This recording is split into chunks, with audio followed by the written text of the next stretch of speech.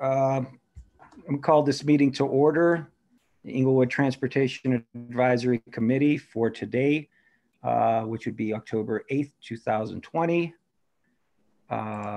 Start here with that. I was going to, and I guess what first thing that we'll do is we'll have Lorraine call out the names and then answer accordingly of the members. Okay. Chair Sarno. Present. Vice Chair Lewis. My understanding he's absent. Correct. Member Dietrich. Present. Member Knudsen. Here. Member O'Connell. Present. Member Plasters.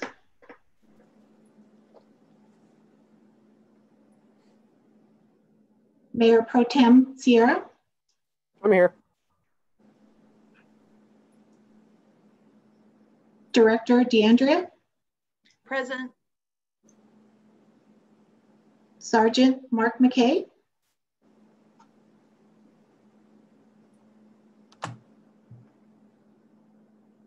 Traffic Engineer Norris. Present. Traffic Operations Administrator Groth. Present. And Lorraine O'Gean, Business Support Specialist. I'm here. And we also have a couple of other folks who are doing presentations. We have Stephanie Carlisle, our city clerk. Present. Tom Sanders.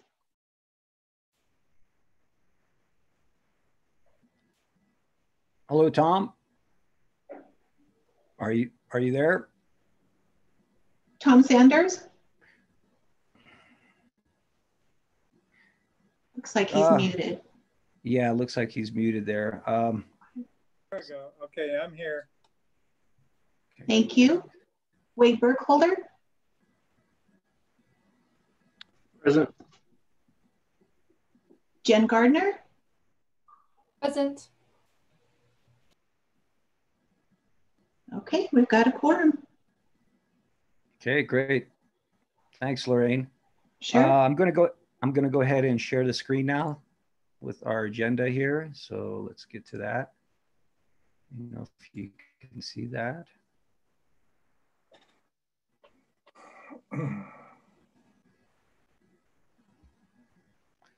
And yeah, and actually there was this, Lorraine, if I'm correct, this was updated, correct, today? The agenda? Correct. There was just an additional attachment added under the last item. Okay, very good. Very good. Okay, good. First thing, the first order of business is approval of minutes from our last ETAC meeting, September 10, 2020. I asked the committee if they've had the opportunity to go ahead and review those minutes and if they have any questions or comments regarding them, the minutes, recorded minutes.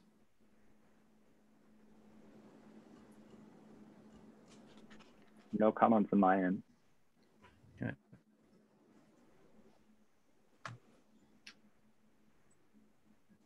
Okay. Greg, Tiffany? No comment or additions. Okay. I guess, change in the old business section. I think that the motion included that the recommended speed for bikes traveling through an intersection would be 15 miles an hour or lower. Under the safety stop, correct, Greg? That's right. Old business safety stop, yeah. Okay, and so we would like, and so you're suggesting revising the language there, which says recommend safety stop to City Council for consideration as part of the modal traffic code update. Do you have a suggestion on what to add to that, or? I don't remember the language I used.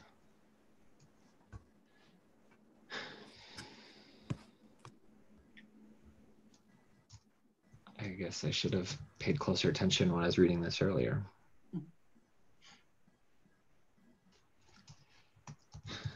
Chair Sarno, I would also suggest if we're changing that, it should be model, M-O-D-E-L, as opposed to modal. So that's the state traffic code essentially, and then we're making slight modifications to it, but that's the reference is model. I see. Yeah, so the, I'm just refreshing myself with what the 15 miles an hour was about. So it's the reasonable speed that bicycles must be traveling at or under as they go through a stop sign. And so that's the recommendation, to amend that to say that 15 miles an hour for traveling through a stop sign. 15 miles an hour for traveling through a stop sign. Okay. So recommend safety stop to City Council for consideration as part of the model, not modal, traffic code update with a maximum speed of 15 miles per hour for,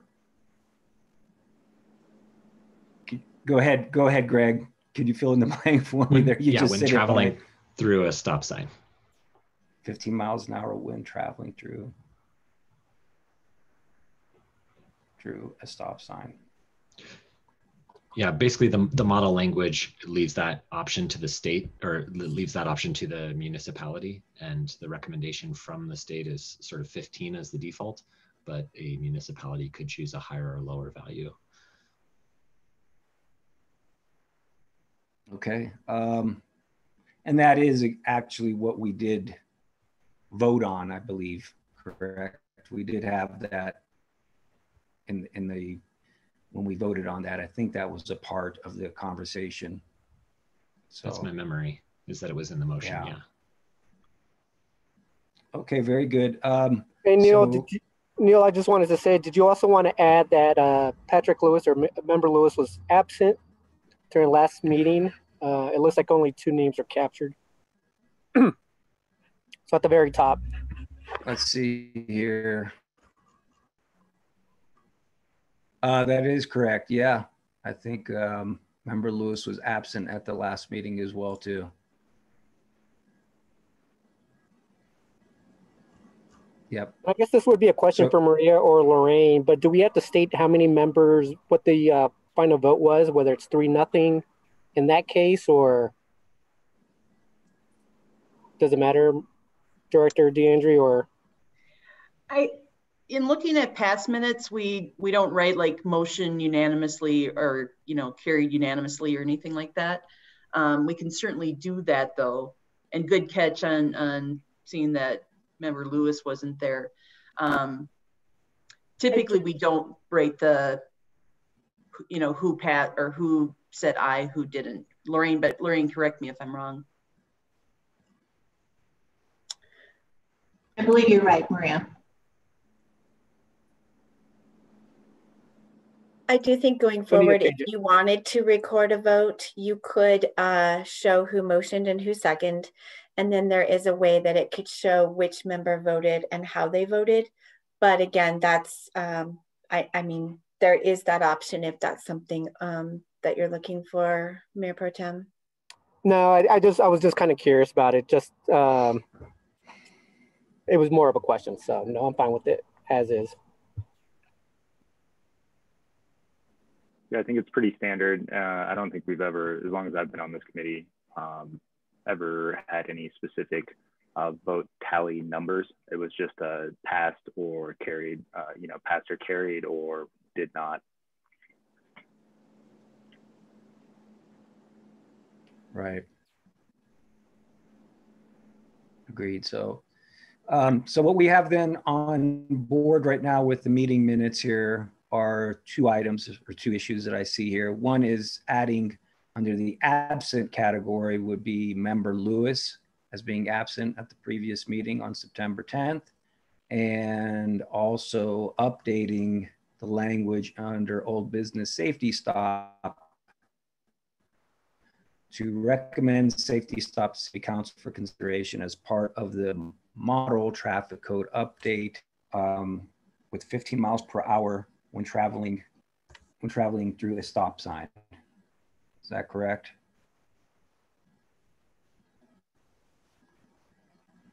Yes, and the bicycles traveling 15 miles an hour when traveling through a stop sign, and then the E on the word model.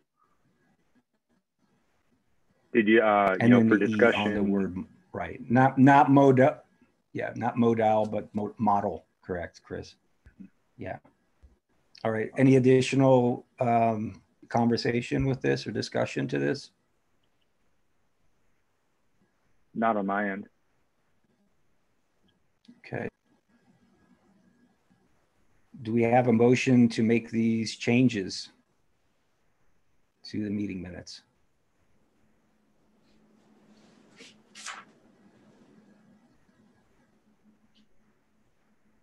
Greg, you caught the. Okay. Yeah, how about motion to approve them as Chair Sarno just described as amended? Yeah. Okay. Do we have a second to that? Okay, very good, Chris. Okay. Any further discussion on this?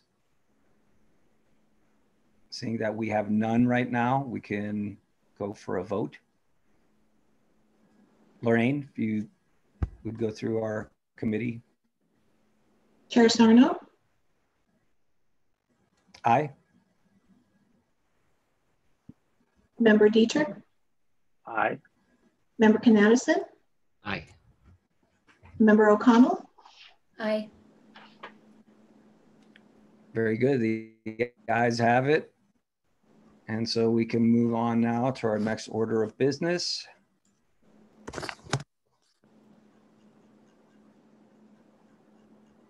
And that would be public forum. So we do have on the line with us Mr. Tom Sanders. Tom, if you can, well, state your address, please, for the committee. Yes, my name is Tom Sanders. My address, 2369 East Floyd Place. Okay, very good. Thank you, Tom, for joining us. So I did receive your communication, I believe it was yesterday. Yes. And it was regarding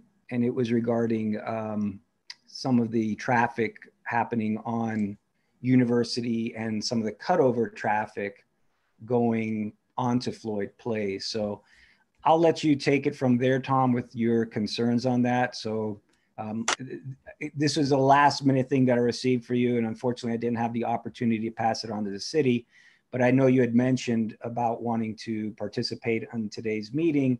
And so I wanted to at least get you involved and speak your piece. And then of course, the city will continue to follow up with whatever you have at hand. So please. Well, thank you. I appreciate the opportunity. First of all, I want to shift the attention from University Boulevard itself. That's a pretty complicated street to try to affect some changes. But what I want to do is focus attention on Floyd Place itself. We have, in the last years, we have three issues with traffic on the street. We have increased car and truck traffic on the street itself. It's really become a cut-through street going east or west. It's only a one-block street between Race Street and University, and we have this increased traffic.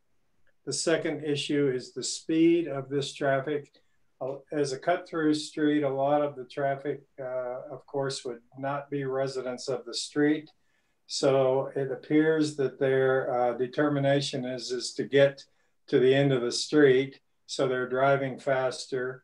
And then the last issue would be the attentiveness of those non-residential drivers, because they're trying to move through the street rather than go to a particular residence or house on the street. So we have three issues on the street itself, and I wanted to bring those to the attention of the committee. I don't really know the best way to proceed to have some kind of a dialogue and analysis and so on and so forth, to see if we can come up with some recommendations of how to make some changes. the letter that I wrote to you, Mr. Sarno, I did bring forth some of my suggestions, but certainly I'd like to talk to the committee in some way and talk to the city of Englewood. Well, certainly there, Mr. Sanders, you do have, our attention, both of the committee and the city. We're here right now, and of course, willing to, listen to your concerns and address them. So right now, what I've done is, if you can confirm just that I've put on the screen here, just a Google Earth snapshot of the area you're describing here, correct? Correct, and it's Floyd Place. Floyd. It's just south of Floyd Avenue. Right. And Floyd Avenue would be the major arterial between University and Broadway into and out of the city of Englewood, whereas Floyd Place is a one block, I call it a one block street between University on the east side and Race Street on the west side. It's an attractive enough what I call a cut through street to convey traffic east and west. And in the 30 years that I've lived in this house, I and my neighbors have seen an increase in the traffic volume doing that cut through.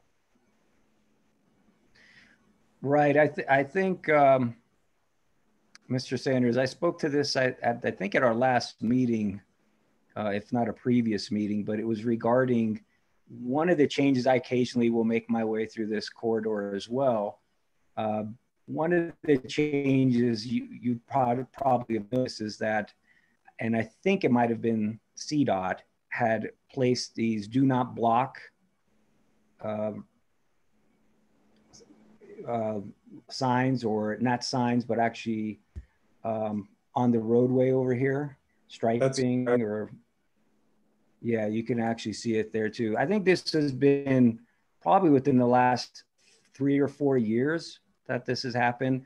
I don't know if this was prompted by some accidents or so forth that's happened there. And I can't recall if we actually confirmed if it was CDOT that did it or if this was a city that installed these. Shocking announcement of arrest today and full details of a plan to storm the state capitol.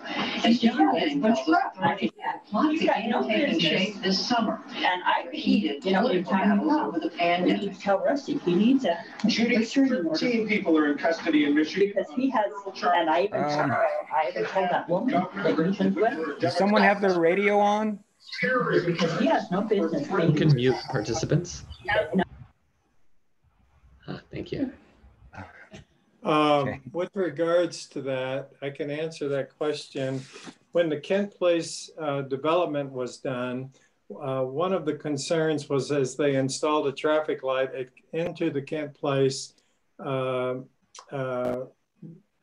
shopping center, they put a traffic light in, and the concern was traffic backing up from that traffic light. So the developer agreed to paint the square at the intersection with Floyd Place to at least keep that intersection open during times that the traffic light had backed up the traffic.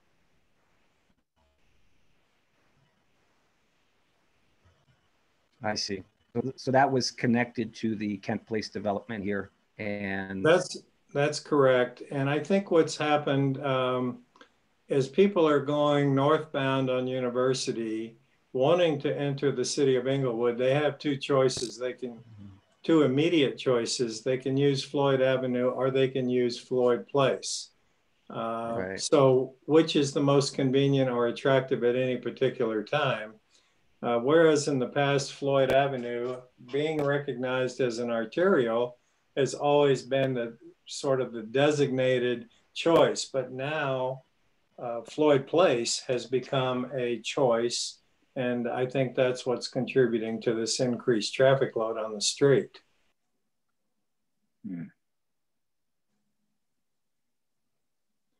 I think for what it's worth, and certainly Understood. We can talk about. I think also, okay. I'm sorry, go ahead. Go ahead. Well, I think no, please go ahead. Situation, if we were, as we might discuss it, there may be some simple solutions to the street itself. Again, trying to not get too involved with University Boulevard. And I may be wrong, but it just strikes me that anything that happens along that street would be fairly involved and complicated to deal with. So maybe we just try to stick with doing things along Floyd Place.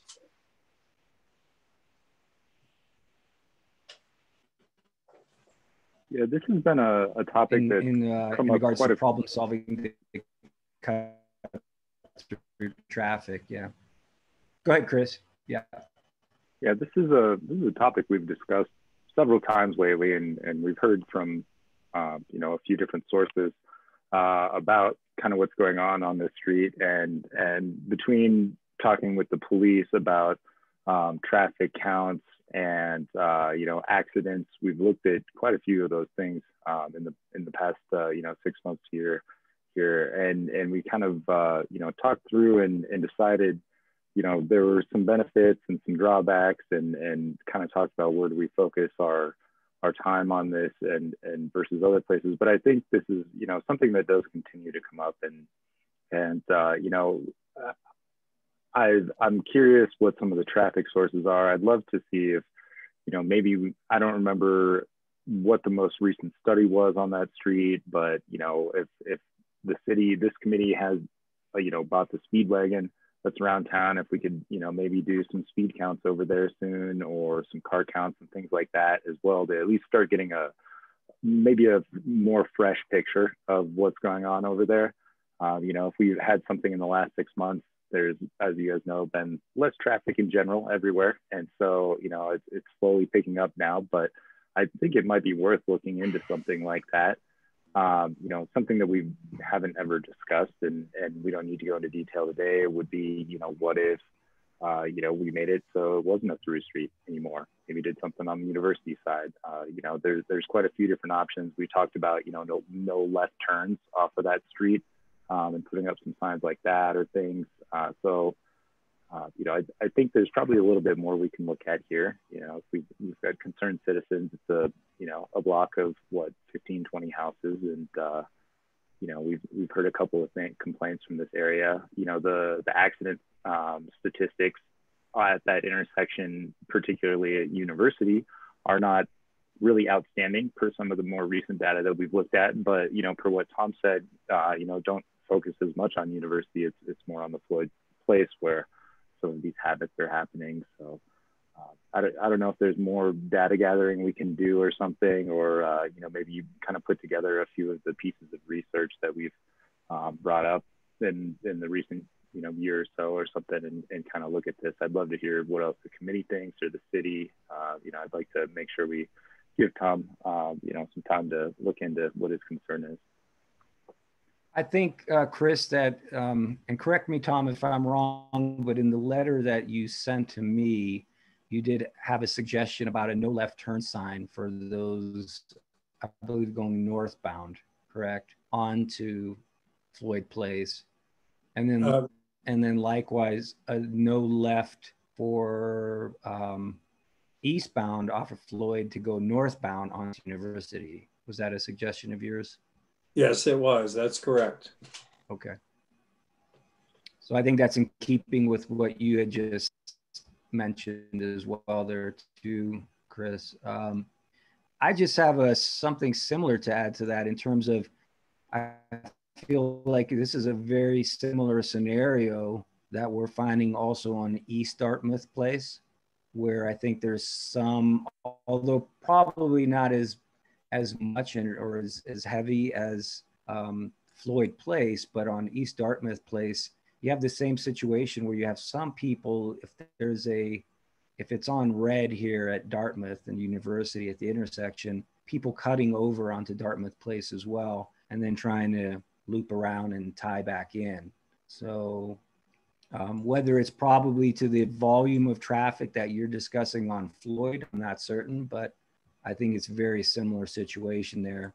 So if this is something that possibly we can discuss with the city in terms of putting out, as you mentioned, some traffic counts and understanding what's actually going on there, especially I would probably guess during rush hour, in the morning and in the evening, that could lead us to some determination of what's happening and to what degree.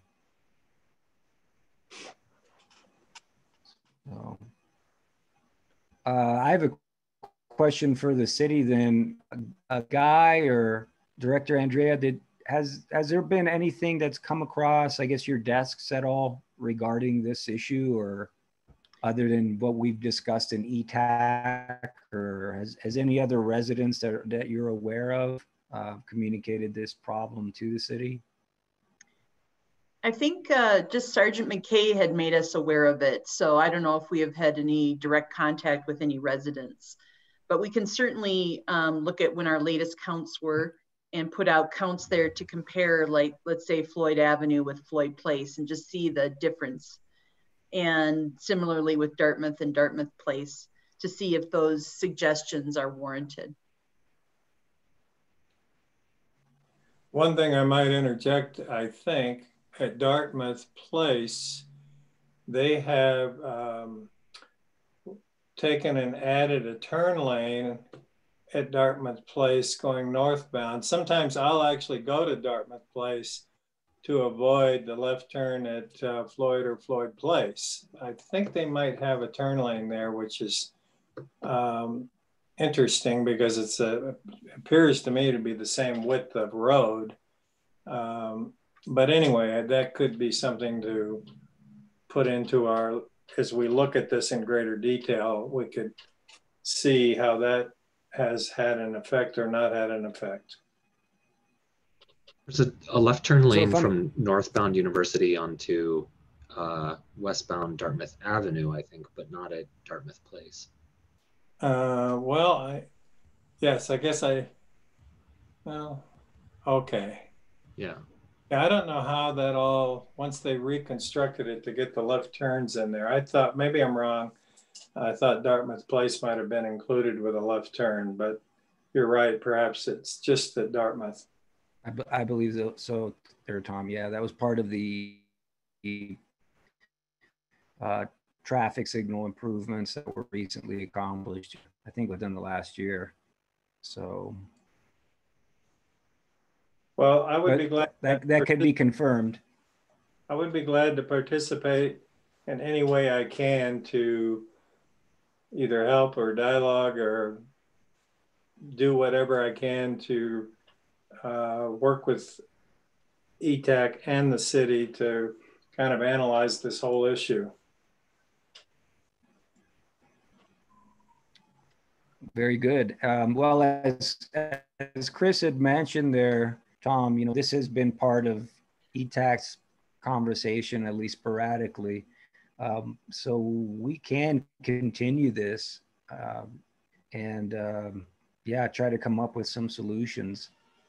So, and in partnering with the city on this. So as mentioned, you know, I just received this from you yesterday. I have not sent your communication, your letter over to the city. I'm more than willing to do that if you're okay with that as well. Yes, please do. But we're just, yeah. And so, but I'm happy that you're able to join us and at least just communicate to the committee here what your concerns are.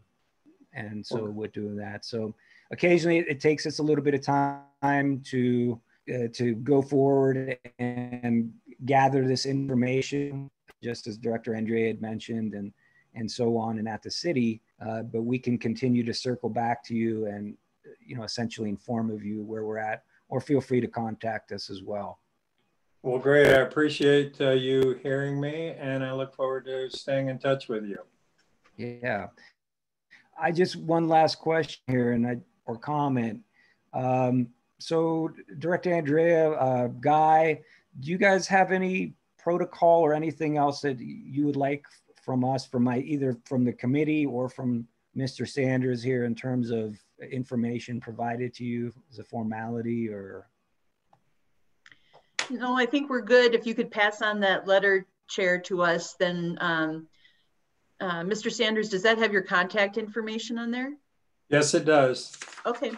Yeah, so we'll collect that data and kind of analyze further what we can do, and then we'll circle back with both Mr. Sanders and the committee. And thank you. Very good. Is there anything else, Mr. Sanders? No, that's it. Thank you very much. Well, thank you for participating. And yes, we will certainly keep this on our agenda and keep you informed as well moving forward. Good. Thanks again. Thank you. Okay. Are asking for, however, asking officials for me today, Judy. How do you ask questions? Is there a format or what? The president's tweets. But all these people talking to you. Hello? Hello? Yes. Is there a format for asking questions, or are you going to go down the streets, or how's this working? Okay, who? Just a second. Who's this that's speaking here? Richard. And just finally, quickly, exactly what I was going to ask you, Nick. Okay, let's get you involved here, Richard. Just a second. First off, just if you want to just share your name and address, and then you can just speak to the committee. This is the public forum part of our meeting. Okay, Richard Burton, 3031 South Acoma Street. Thank you. Okay. Okay. So that's Richard Burton, correct? Yes. And the address one more time. I apologize. Go ahead. 3031 South Acoma Street. Azerbaijan and Armenia. South Acoma Street. Okay. Very good, Mr. Burton. Welcome to the Inglewood Transportation Advisory Committee meeting. Feel free, this is a public forum, and this is our area or section of the agenda to reach out and have the public speak to us. So please go ahead and let us know what your concern is. Okay, Dartmouth and Acoma and Fringes of Europe, neighboring powers are Bates, Cornell, those that stretch through there. When we had the Chick-fil-A pre-building meetings, we discussed a lot of traffic issues that were going to become a problem.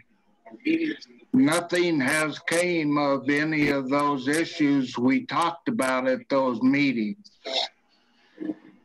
I have lived in this house 67 years. We've always had a problem at Cornell and Acoma with through traffic ditching Broadway and coming there because there is no traffic signals. And then when Kaiser was built, it became worse. And now the Chick-fil-A there is there. It's terrible.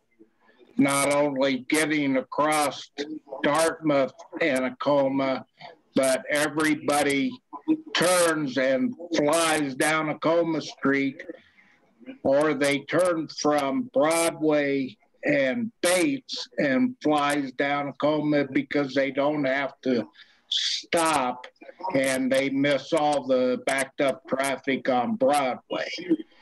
I talked to Ladd before he retired about a four-way stop at Acoma and Cornell to help slow these cars down.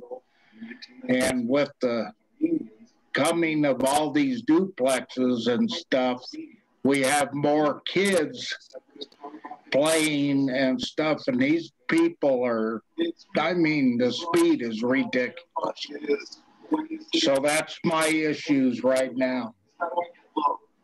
Okay, so Mr. Burton, as you mentioned, you're on Acoma Street, and right now you've mentioned several intersections, or at least roadways that seem to be problematic. So you're saying at Cornell and Acoma, right here, this is, if you could see my screen here, the group can,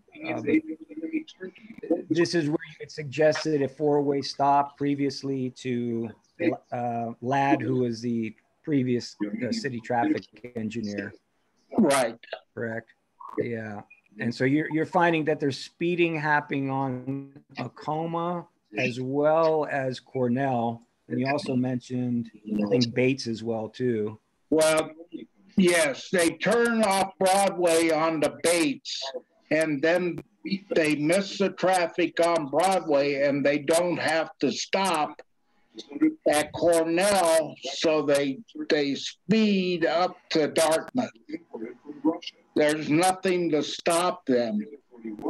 I see.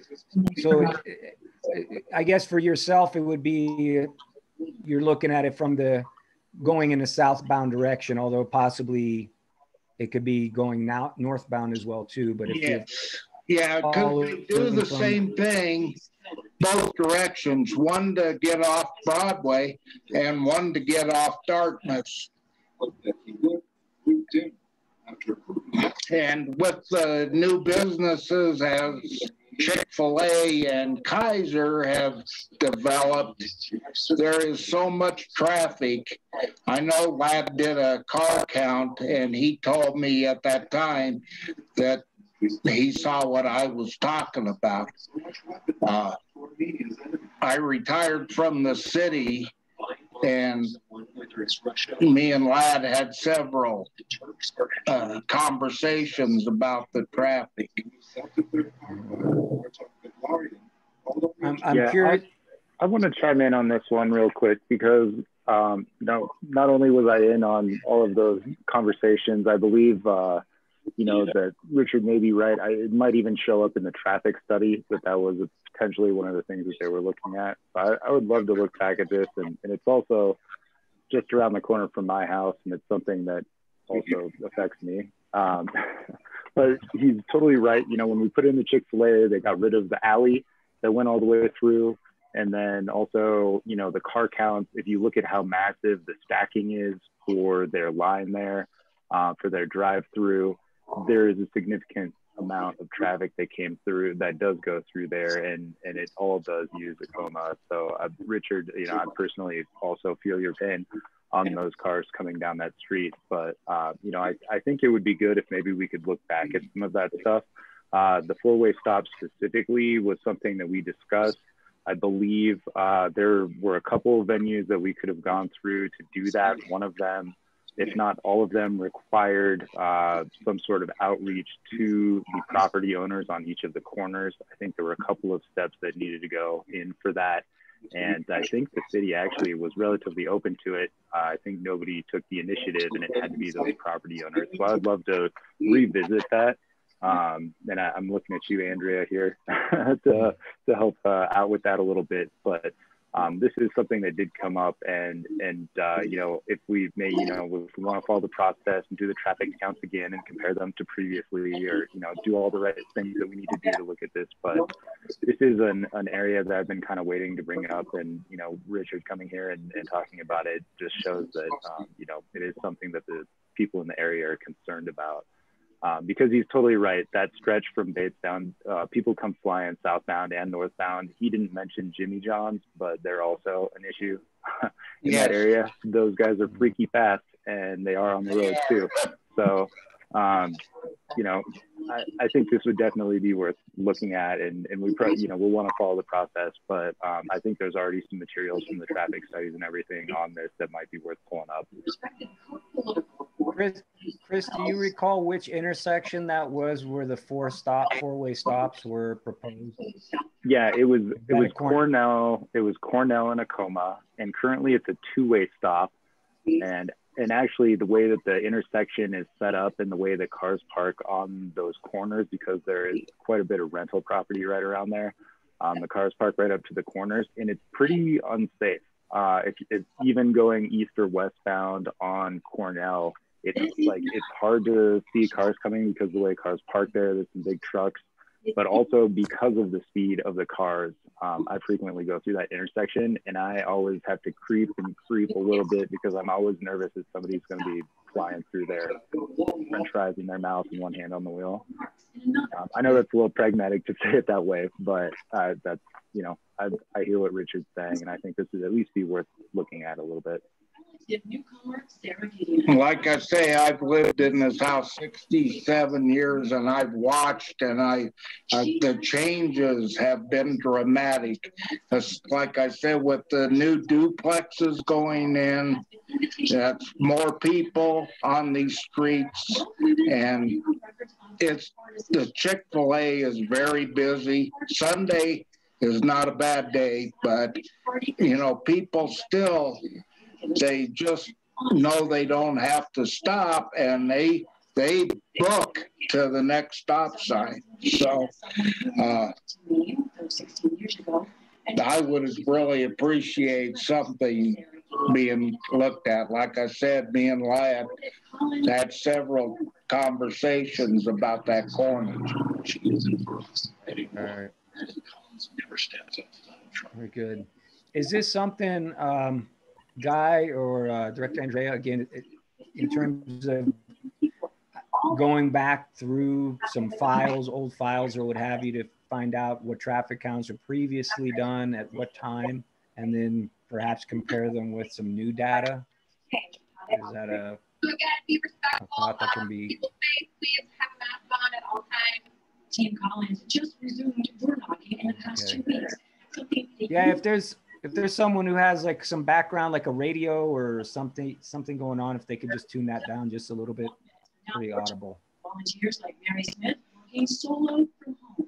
Yeah, we can look back to what the previous discussion was and probably get police to put out the speed trailers on that street as well, just to see what the current data is. Yeah, and I'm sorry, I'm having a little technical trouble. I mean, another option too would be, I mean, we'll see what, because yeah, I know there's, finding it might be a little difficult, but obviously there's, I've seen the Chick-fil-A traffic study. I didn't read it, but option might be, I'm kind of surprised that is maybe even if it would be appropriate to reverse the stop signs at Acoma and Cornell, not necessarily going to a four-way stop, but is put into stop signs in the other direction. Yeah, that's a good idea, Guy. Yeah, because honestly, because of that's kind of how a lot of Acoma is configured. People think it is to slow people down Acoma, but it's actually kind of makes sense. It's so close to Broadway to maybe possibly have it in the other direction anyway. I mean, we could get some counts and look at the all-way stop, but it seems like more likely that that would be something that would be more supported by the counts. Yeah, that would be, there's a stop sign east-westbound at Bannock as well. So it's 2 blocks in a row with that east-west stop sign right there. So, yeah. That would be an improvement at least. I think Guy's on mute.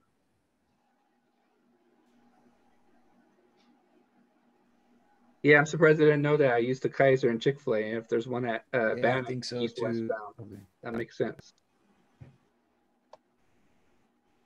So maybe can we get this on the agenda? You know, would it make sense for the next one? I know we've already talked about 2 projects with you guys putting out cameras and counts and things like that. But, you know, I want to make sure this gets on a future agenda because I think it's definitely worth revisiting.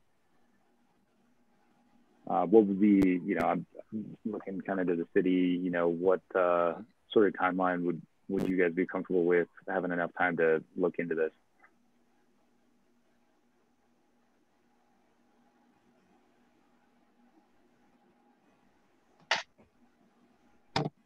Yeah, I'll defer to Guy on that.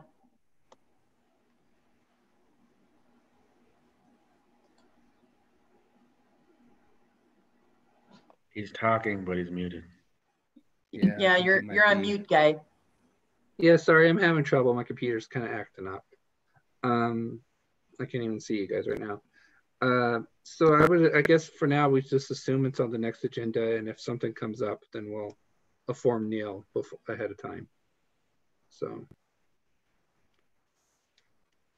Sounds good, guys. So with that, I think since we're talking about that in terms of what to put on the agenda specifically, we'll have 2 items, if you will, right now. One will be Mr. Sanders for East Floyd Place, and this right here from Mr. Burton as well too on Acoma.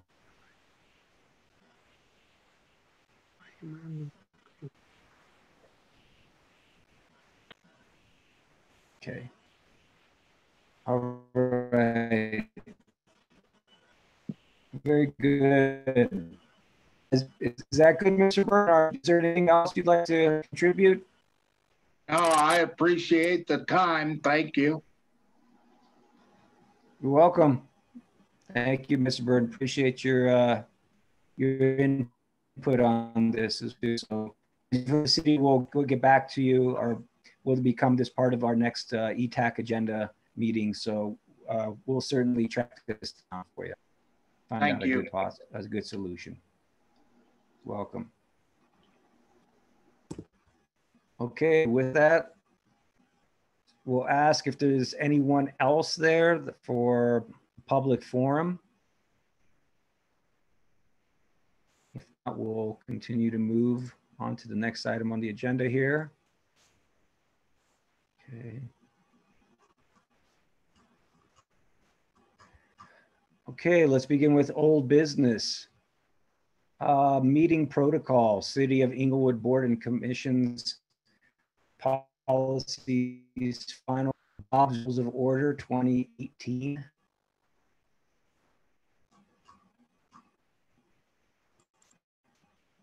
So I don't know if the committee has had an opportunity to look through this item. And I think this kind of revolved around some of the open meetings laws that were came up, I think, a few meetings back, and what's acceptable, what isn't, in different scenarios.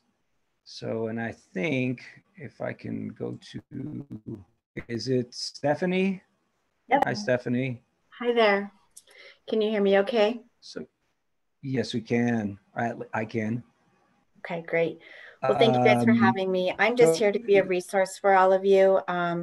Certainly, I think that, you know, getting this handbook out to you would be great for your board to have it take some time to periodically review it. We're actually in the middle of looking at doing some revisions, and so we would love the board's input on that. But yeah, the biggest thing is just some of the nuances of the open meetings law. So it is kind of outlined in this handbook, sort of the very scaled back version of the open meetings law, primarily what you would need to know to run your board, and certainly for transparency of your board and commissions. So I am happy to answer any specific questions. I didn't know how much you wanted me to go into it. I think this came about initially regarding just the number of people. I think, well, a meeting to be held outside of ETAC, what would constitute then a meeting that obviously would have to be posted for the community. So, for example, you know, and I think that was answered at previous meetings as being 3 or more committee members, and would officially be considered a meeting regardless of the location, and would have to be posted as such. I think that was one issue that was clarified. The other thing too is if it's just a social gathering, that's different. But if any city business is being discussed, then it would be classified as a meeting. If 3 or more, regardless of where you are, if you're discussing city business, then yes, that would be considered a meeting. In a social gathering, that is different. So that I mean, that is stipulated kind of on there, but really the biggest thing is just for the sake of transparency, making sure that if 3 or more members are together, you want to make sure that you're not discussing any of the city business outside of like a holiday party for this board and commission, that type of thing. So. Understood. Yeah.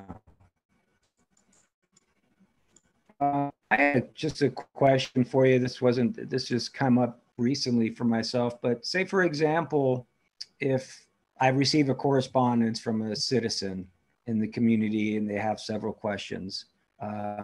So I'm bringing these to light at our ETAC meeting.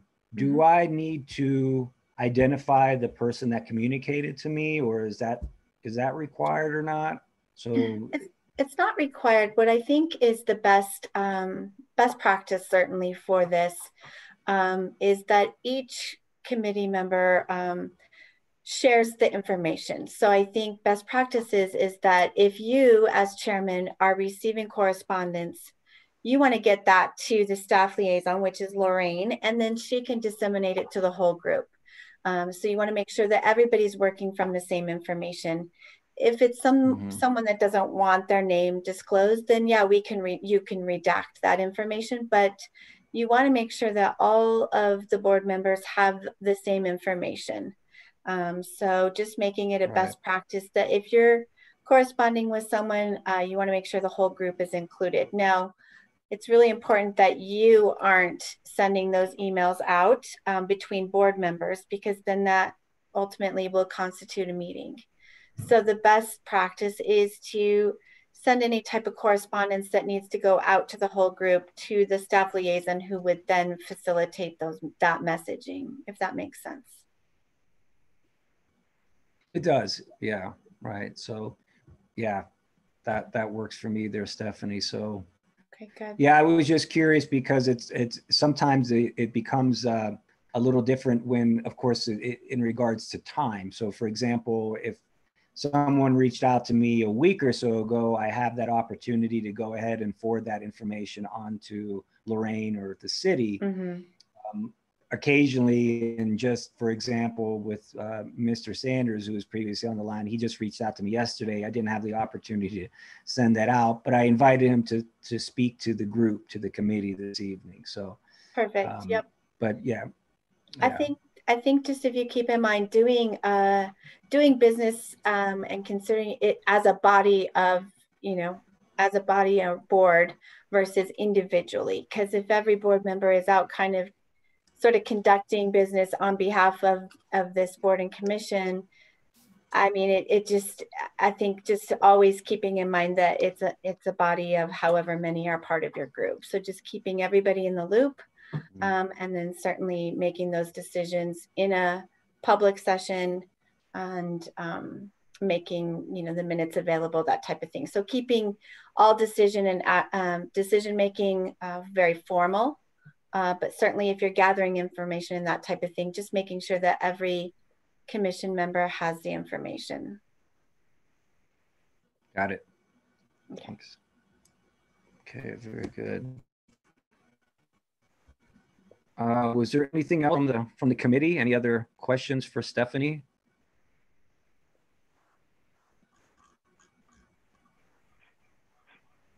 Yes, I've got one real quick. I apologize, the printer just started. Okay. Yeah, so earlier we were talking about vote counts on our minutes. Yes. Is there a requirement that we have that, or are there any restrictions that we have from including that information in our minutes? Well, interestingly, I need to go and research that a little bit, because I run city council, and so of course everything that we do is notated by who motioned and who seconded and who voted how. Boards and commissions are a little bit new. We recently took over the board and commission coordination for the city, and so I am still familiarizing myself with all of the nuances of the different boards and commissions. So I am happy to really look into that, because I need to go back and research previous minutes. I want to just run it past our city attorney's office as well. But I mean, I think that the minutes reflect that there was a motion, what the motion was, and that whether it was, passed or defeated. So I think that's the key ingredients that you already currently do. I do want to just look into that and just make sure that an actual recorded vote doesn't need to be taken. So I'll get back to you all on that. Okay, yeah, I appreciate you looking into that. I know ETAC doesn't have, I don't believe we have like binding authority for making commitments on the city's behalf in this committee, whereas maybe some other ones do. So I wouldn't be surprised if there were different rules around that. Yeah, but, that's the hard part is a lot of the boards and commissions are run differently, or they have different bylaws or different sets of the way that they run their meetings. And that is one of the goals. Certainly, we want to be a resource for all the boards and commissions. We are, like I said, we just recently took this over, and we want to revamp up some of the training and some of the tools that'll be available to you as board members, and certainly for the chairman of how to run meetings effectively. But then also just to make sure that we create a consistency between the boards and commissions. So that is a big project that we've recently taken on. This handbook is one thing that it was passed a while ago, but nobody really ever did anything with it. So we're really tackling this handbook first and foremost. So at some point, we'd love for you all to kind of look through it, and if there's any suggested changes you want to make. But again, we hope to kind of lock arms with all of you and help the staff liaisons a lot more of just effective meetings and how to do the best that you can in the most efficient time that you can.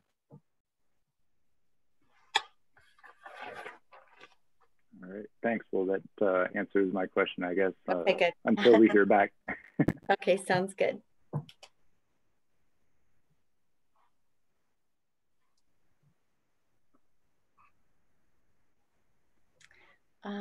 Maria, very is there good. anything else you wanted me to Apologize, cover? everybody. I might be having the same service.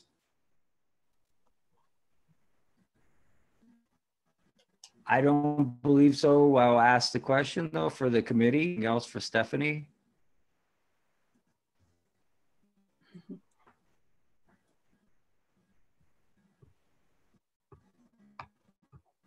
Well, I just want to thank you all for the time that just the service to your community. I'm an Inglewood resident as well. And so I just want to thank you for your service. And also just you're being very good sports of adopting this new protocol of virtual meetings. You're doing a great job. I know there's always some technical challenges along with that, but it's nice to know that we were able to get boards and commissions back up and running kind of despite some of the circumstances. So again, we're just a resource for your board. If you have any questions or if you need us to do anything for you, just let us know.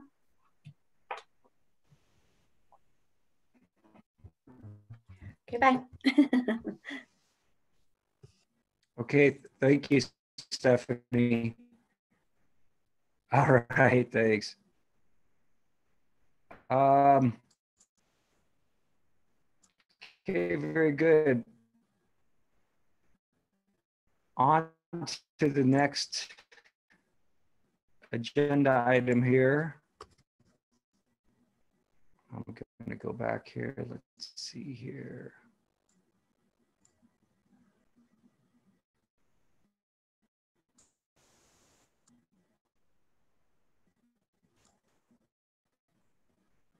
Okay, all under that item right there, and Stephanie addressed that, so I think we're good to move on to the next agenda item.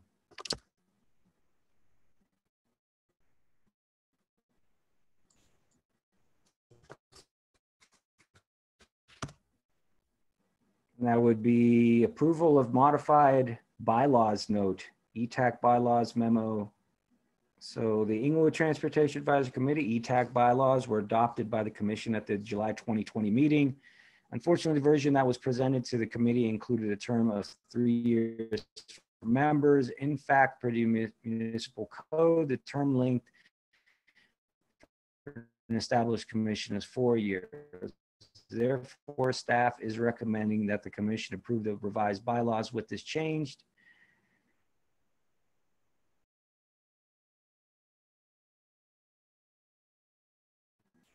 Did I get cut off?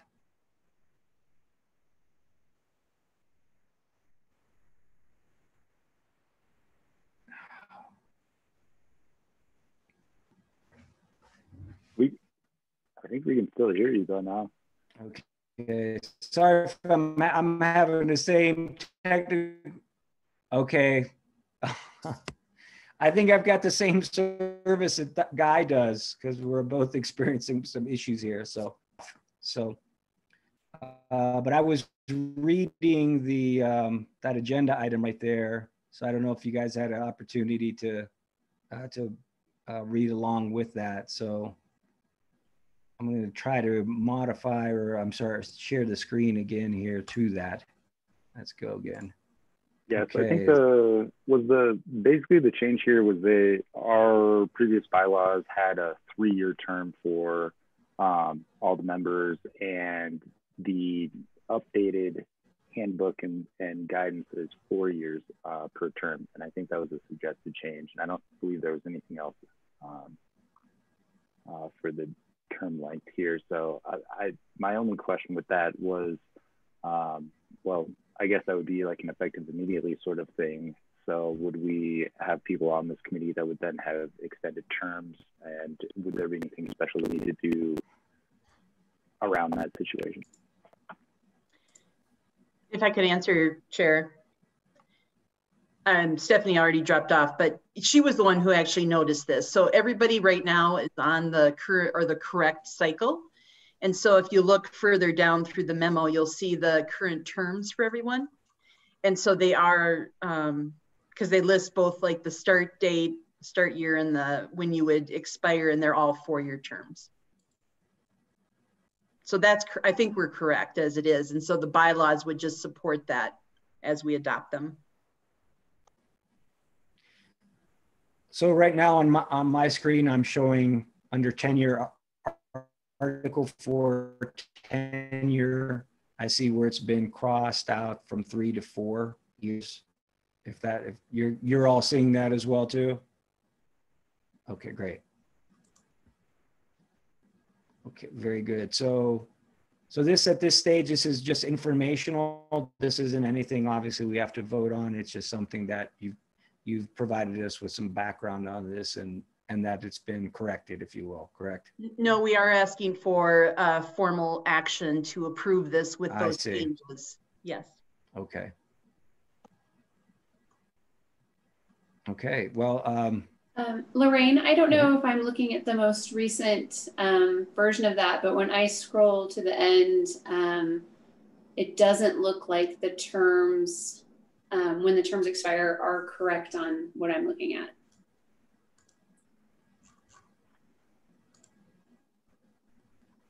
So Member O'Connell, are you looking at the same thing that Neil has up on the screen, or are you talking about the attachment? I think I'm looking at what Neil's looking at. Yep. Is there a page number that you're looking at?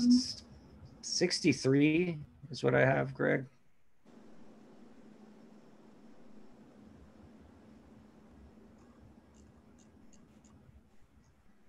Page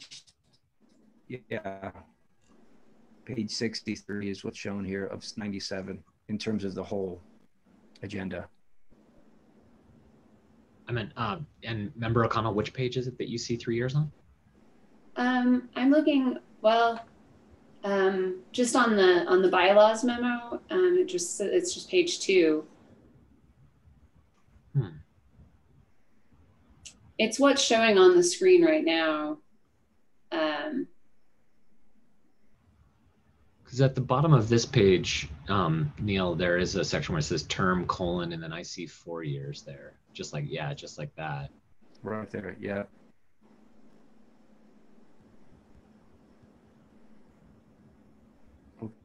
Okay. So we'll go ahead and work with the city clerk's office to make that correction. Well, we're trying to make it, the suggestion here is to make it 4 years. So I motion to accept the proposed change from 3 to 4 years as indicated on this document. Any second? I second that motion. And so was there any further conversation on this, discussion regarding that? 3 or 4 years? I believe if we update the section, whatever page that is that has the terms, Article 4, then we probably don't need to make the adjustment at the bottom of the document. But I would want to check and make sure that everybody's terms are appropriately amended or adjusted if this is approved.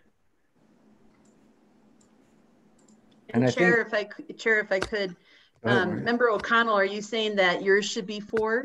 Because you were a fill-in for somebody who dropped off. So you would have a 2-year term, and then you would need to be reappointed in 2022, and then you would have a 4-year term. So you were finishing somebody's term who had fallen off and were elected as a new member. That's why you show 2. Oh, okay. I didn't realize that. So yeah. Sorry about that. Sorry about the confusion, but that's why you are. And there's a paragraph in there where it says 4, where we had the cross off of 4 years. So we want those staggered. So we don't want everybody, getting off the commission at the same time. So there's some carryover in terms of membership. Okay. Thank you. Yeah, thanks for that explanation there, Maria. So yeah. Because that was a bit confusing as well to me when I first joined the committee to understand, especially at the time. I think I was the alternate member, and then once I became part of the committee itself and understanding that progression in terms of the terms as well, it could be a little confusing. So I know we're supposed to be focused on the motion at hand, but it does look like there's some inconsistency with the identification of a district in that same section as well. Some people, I mean, mine's got it, it's listed on a couple others, but a couple of the other members don't have even the word district listed with their name. So I am curious if there's a purpose for that on there, or if maybe we should amend the motion to include or remove that for consistency. And Member Diedrich, that sheet that you're seeing that's on the screen right now is not part of the bylaws. This is something that the clerk's office publishes, but we can certainly go ahead and add the districts based on your addresses.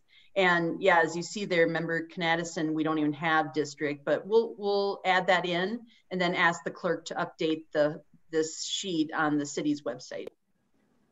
Okay. But technically, you don't have to act on this document. Okay. Back to the motion at hand. Okay.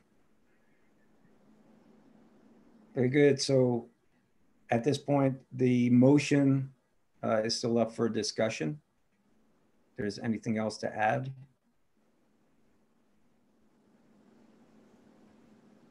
Okay.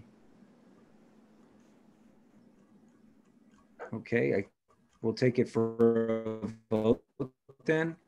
So to vote on updating the bylaws from the 3 years to 4 years. Chris, you want to go ahead and put your language to it exactly as you wish? Yeah, the motion is to accept the suggested change as presented in the updated bylaws from the memo from Maria on October 8th. Very good. Okay. And that is for Article 4, adjusting the term from 3 to 4 years. Tenure. Excellent. Very good. Lorraine, if you want to take a vote. And to confirm, Chair Sarno, did you second that? I seconded that. Yes, I did. Okay. Chair Sarno? Aye. Member Diedrich? Aye. Member Knadison? District 2, aye. And Member O'Connell? Aye. Okay, very good. The ayes have it. Okay, thanks everyone. Let's move on to our next topic. Let's see here. And we're back to the organized garbage collection update. Click to that. request for proposals from potential contractors to provide single source hauling disposal of garbage recycling and recycling was issued on June 11th. 2 proposals were received on July 16, 2020. Citizens Committee created a list of questions for each firm to answer. Responses were received on September 28th and disseminated to the committee. The next committee meeting will be held on Monday, October 12th to discuss administrative procedures. This is a continuation, correct, Director Andrea, of this item that's been for some time. And I don't know, I guess from the last time to this, the city's received, I guess, responses, or the Citizens Committee has, from the two proposals. And this meeting will be held on October 12th. Is there anything you'd like to add to that? Nothing at this time. Yeah, it's been kind of a slow month. So there's 11 members on the committee. So it's been challenging to find a date that works for the majority of folks. So we haven't had a meeting since, I believe it was September 3rd. So the next one that we were able to schedule is on October 12th. So it's been quite a while. And then as it says there, we are going to be discussing just some of the administrative procedures around how the committee works and forms. And we did elect a chair and a vice chair at the last meeting as well. So that was good progress. Great. So this will continue this process, obviously, and you'll just continue as we go along each month. Mm-hmm. Yes. Okay, great. Yeah. Okay. Anything else from the group regarding organized garbage and recycling, the initiative at this time? Okay, just keep this going here. And we're on to new business. So we've got Unified Development Code assessment. We have presenters joining us today, Wade Burkholder from the planning manager, and Jennifer Gardner and Logan Simpson. And we have a UDC presentation. So they're on the line. I'll let them go ahead and take it from here. Let me know if I can help out in terms of just scrolling through, or how you guys would like to approach this. I think, or if you could share as well too. Yeah, I think we may go ahead and share the screen on our end so we can flip through the slides as we need to. But good evening, everybody. Chair Sarno and members of the committee. I appreciate the time tonight that you've allotted for us to talk about this project. As mentioned, I am Wade Burkholder. I'm the planning manager in the community development department of the city. And one of the primary functions of the area that I manage in community development deals with the Unified Development Code. The interpretation and application of that code in many different scenarios. The Unified Development Code is a very large document, some 300 pages or so. And it really can also be referred to as our zoning code. So, you know, you'll hear a lot of different terminology when we talk about the Unified Development Code. But it's essentially a zoning code. If any of you have ever built a new house or built a new garage or a patio, you know, this code is going to tell you how tall you can build the structure, how close to the property lines you can build, what your setbacks are, how much of your lot you can cover. But it also talks about number of parking spaces you need for retail, for office uses. It goes and describes in detail all of the zoning districts that are found within the city. So, you know, R2B, R2A, you know, those are typically duplex zonings with the 2 identified. You can have 2 structures on your lot if your lot's big enough. So it talks about a lot of different sort of development guidelines.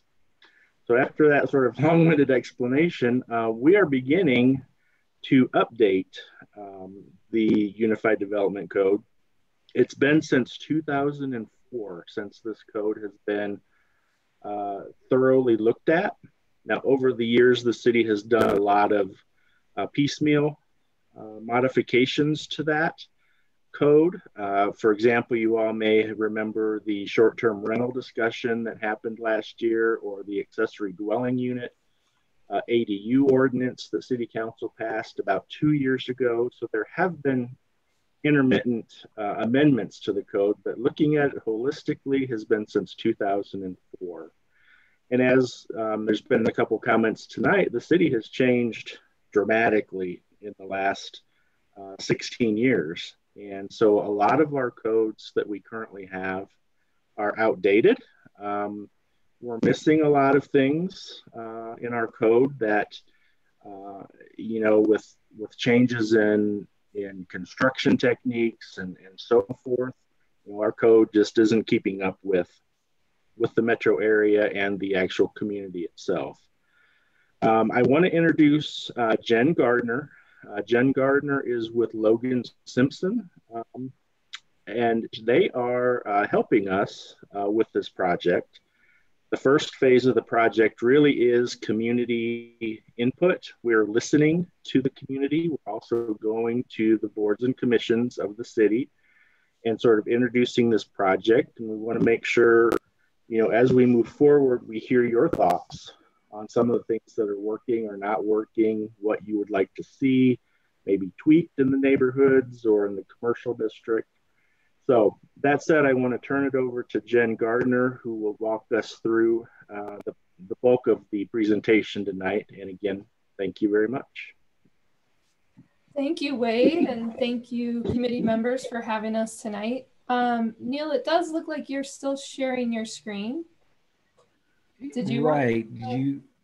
I could, if you back up a little bit. Wait, where are you right now? Sorry, you're in the right spot. I'll just have you advance it as we go. So. Yeah, and that works either way. Sounds good, Jen. Perfect. You've already got it up, so let's roll with it. So okay, go to great. the next slide, please. Sure. So as Wade already gave you kind of a pretty good project overview, I'll go into a little bit more detail on how we're tackling the project and what outcomes we perceive. Then we're going to do a little exercise with you guys. So ask you some questions, and then I can go over some next steps that are coming up. So next slide.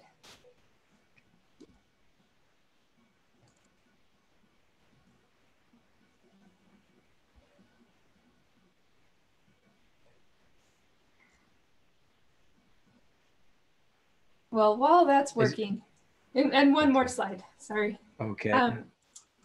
So the primary purpose of this document, or this effort, is, as Wade said, to bring the code up to current standards. It's also to take a look at all the core guiding documents, such as the comprehensive plan, transportation plan, parks and recreation master plan, downtown plan. We comb through all of those documents to pull out any policies or strategies that are related to zoning or land development, and make sure that those are getting addressed with the code. And we also want to make sure that the code is congruent with community goals and values. So that's the key component of our reaching out to committee members, community members, and so forth to really ensure that the code is keeping up with community values. Next slide, please.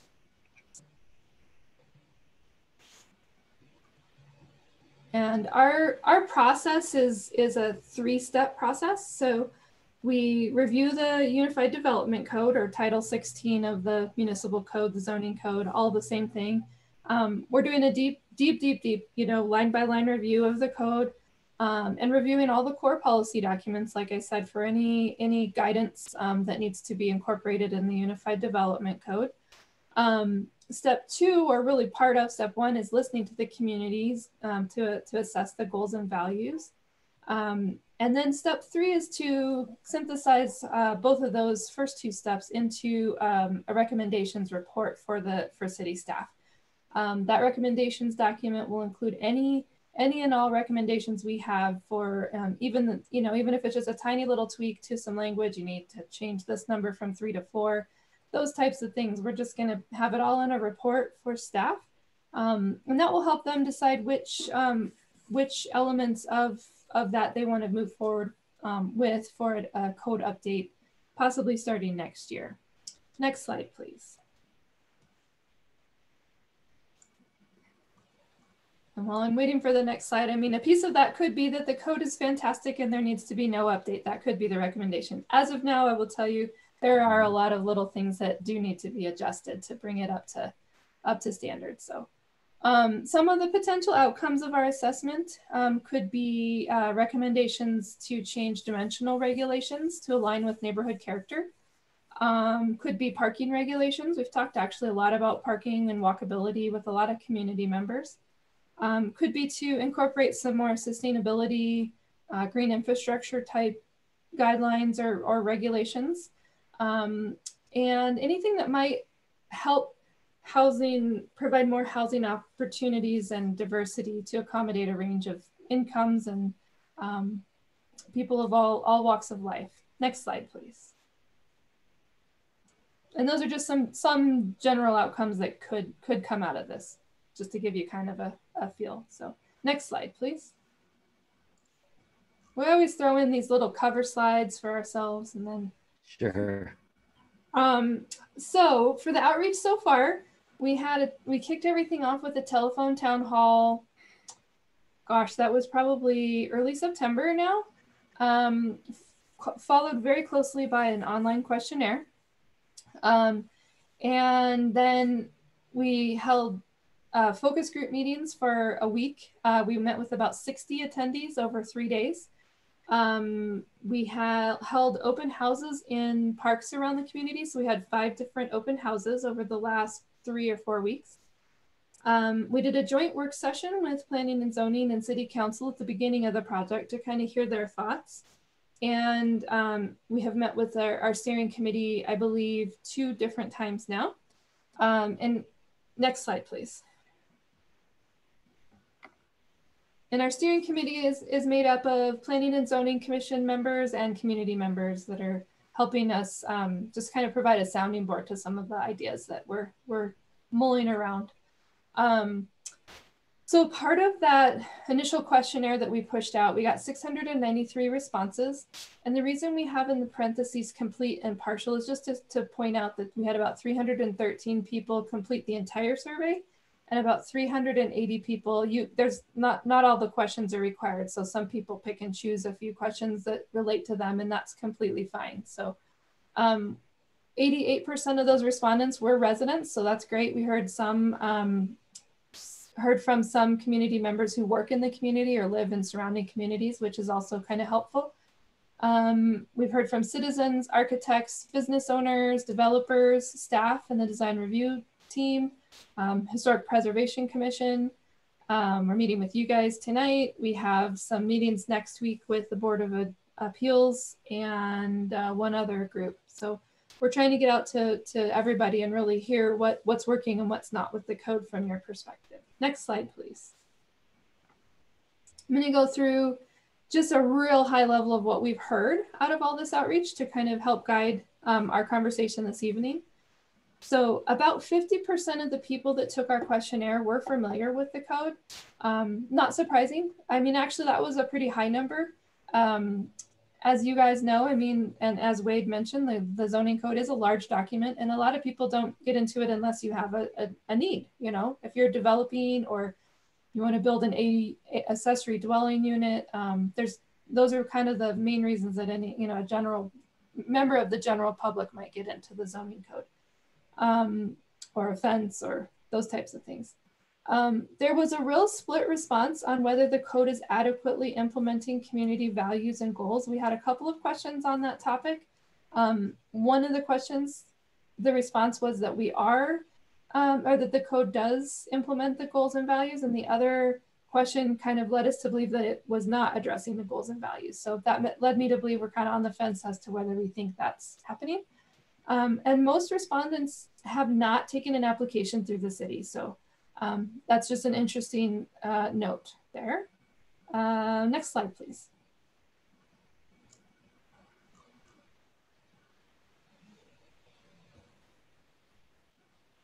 And what we've heard, so these are probably the top 5 topics that we've heard about. I'm going to probably add a 6th in as I'm talking, because we've been hearing more recently about a 6th topic. But we've heard a lot about ADUs, which are accessory dwelling units. We've heard a lot about, so as Wade and I have talked, there's been several applications that have come through the city, but they haven't actually come to fruition. And so we're looking at, is that a size issue? Is it a dimensional standard? Is it a setback? Is it attached versus detached? Those types of things. And we are hearing that a lot of people are saying that they need to be allowed in, I think, is it R1A zone? It's a larger lot zone. So, which they're not allowed in now. And we have heard a little bit about the dimensional standards and size. Parking standards, we've heard a lot about parking. So we are looking very deeply into the specific situations and proposing some alternative approaches to parking. We've heard a lot about a focus on walkability and sustainability. And initially we were hearing a lot about the walkability side. More recently, we've heard a lot more about the sustainability side, green infrastructure, stormwater management, that type of thing. So we're kind of pairing that in. That's like the new topic that's kind of getting rolled in. We've heard quite a bit on revising home occupation allowance. Most of that is in light of COVID and people, working from home. And if you are just, work for an office and you don't need to bring people into your home, you're absolutely allowed to do that. But there's other professions such as hairstylists or nails or lawyers, attorneys, a lot of those type of professions that might only have one person at a time coming into their business. And if their business is out of the home, it's not allowed right now. So we're looking into that. And then we've heard a lot on the duplexes, the infill development in the kind of the northern portion of the community. It's an R2 zone, so it is allowed. But we're just kind of taking a look at what are the issues and how can we affect change in that area. So that is mainly what we've heard. If you go ahead 2 more slides, we have some questions for you guys tonight, and you can think about these kind of topics as you're answering those questions as well. But basically our 5 questions tonight are: what's working with the code? What's not working with the code? Are the application processes meeting the needs of staff and the development community? Are there any specific design standards that need to be tuned up? And are there any topic standards or innovations that are missing from the current code? And you don't have to answer them in any particular order. If you have any thoughts on any of these topics or those kind of 5 or 6 main topics that have surfaced, we'd love to hear your feedback. So I'm going to open the floor for discussion now. I have a thought. Yeah. When I look at the sea of parking around the city government building with a lot of the big box stores, it makes me think that parking minimums aren't working very well. Okay.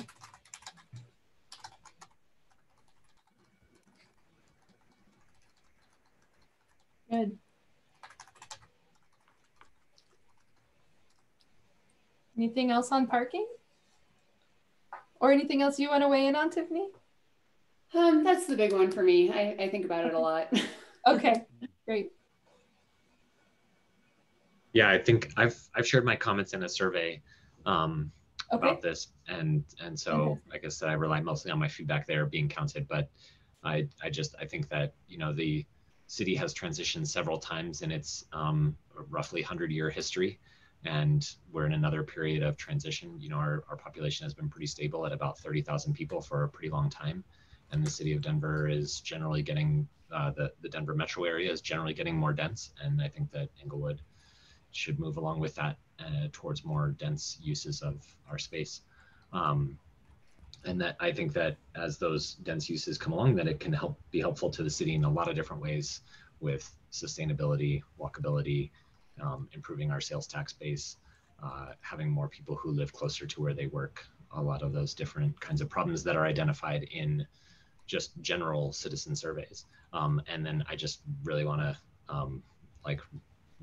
say thank you to Member O'Connell. That's a pain point in my mind every time that I see all those empty parking spots, and think about how many people who can't afford a house or who are being squeezed by the affordability of their housing, and how those parking spots could be better allocated towards apartment buildings or some other use. Thank you. That was great. Thanks.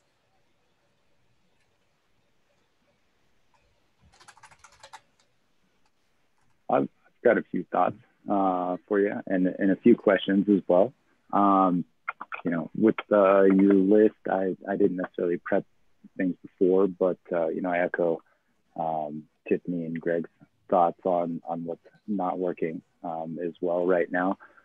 You know, some general stuff, we're seeing density increase to Greg's point, sort of that general trend. Also these trends towards sort of the transit-oriented development. And so along with those trends and things that we're seeing in the community and some of the feedback we're hearing, you know, I want to make sure we're addressing sort of mixed use buildings in the right areas, as well as sort of pedestrian focused. Inglewood, while it's not well known as a transportation hub in the area, it really is. We've got lots of main thoroughfares coming through, really good public transportation options, and I think that those are a little bit underutilized in the community as well. So, you know, if there are things that we can do to allow for either easier access or ways that we can sort of guide development to take advantage of those great public transit infrastructure things that we already have in place, would be great.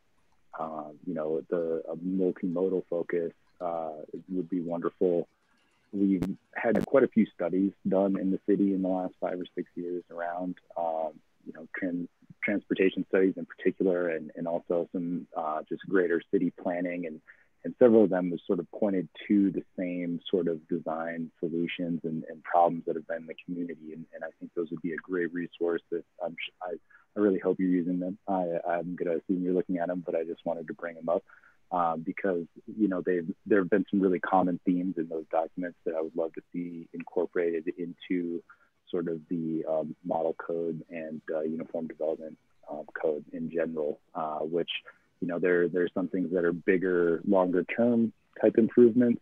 There's some that are shorter term wins that the city's done really well recently, you know, trying to tackle some of those. But I think with the UDC, we have an opportunity to really sort of point towards some of those solutions that might be more of the long-term, bigger projects that we've had in the area.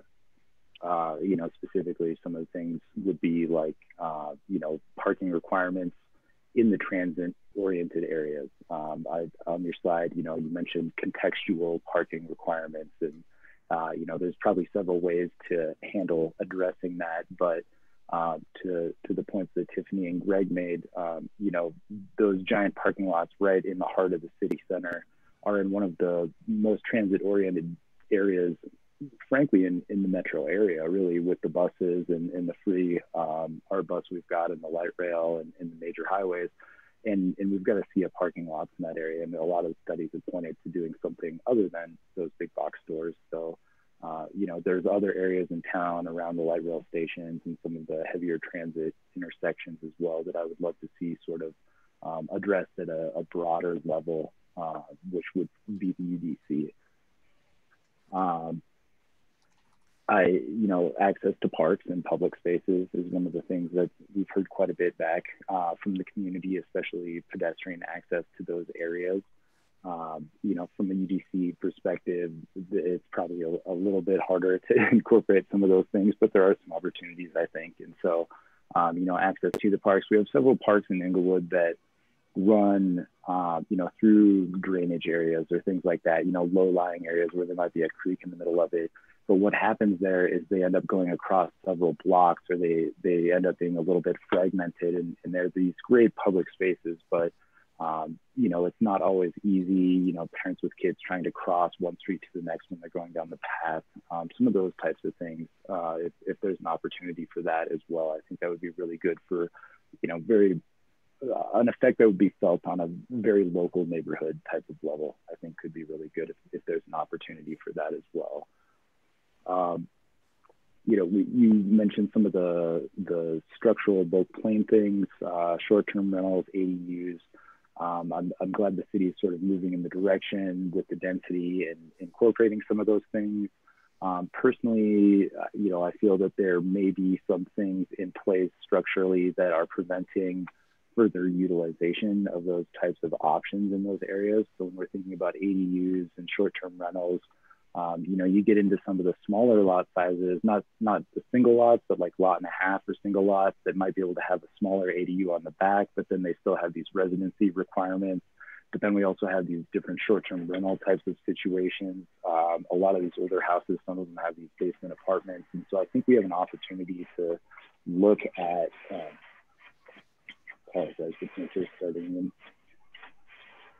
I think we have an opportunity to look at that and see what's going to be sort of the best use moving forward. Not necessarily like easing all the restrictions on it, but there's probably a little bit of easing in there or some things that we can do that are going to make that type of thing make more sense. You know, I know some people that live on some of those smaller lot and a halves that maybe they would be able to put an ADU in and better utilize their space, but they might need to have different situations that would help them make that affordable and able to have that extra housing available to other people. And so some of the restrictions currently in place kind of prevent some of those things. So I definitely appreciate you guys taking a look at that and what some of the best practices are. It's only certain districts in the city.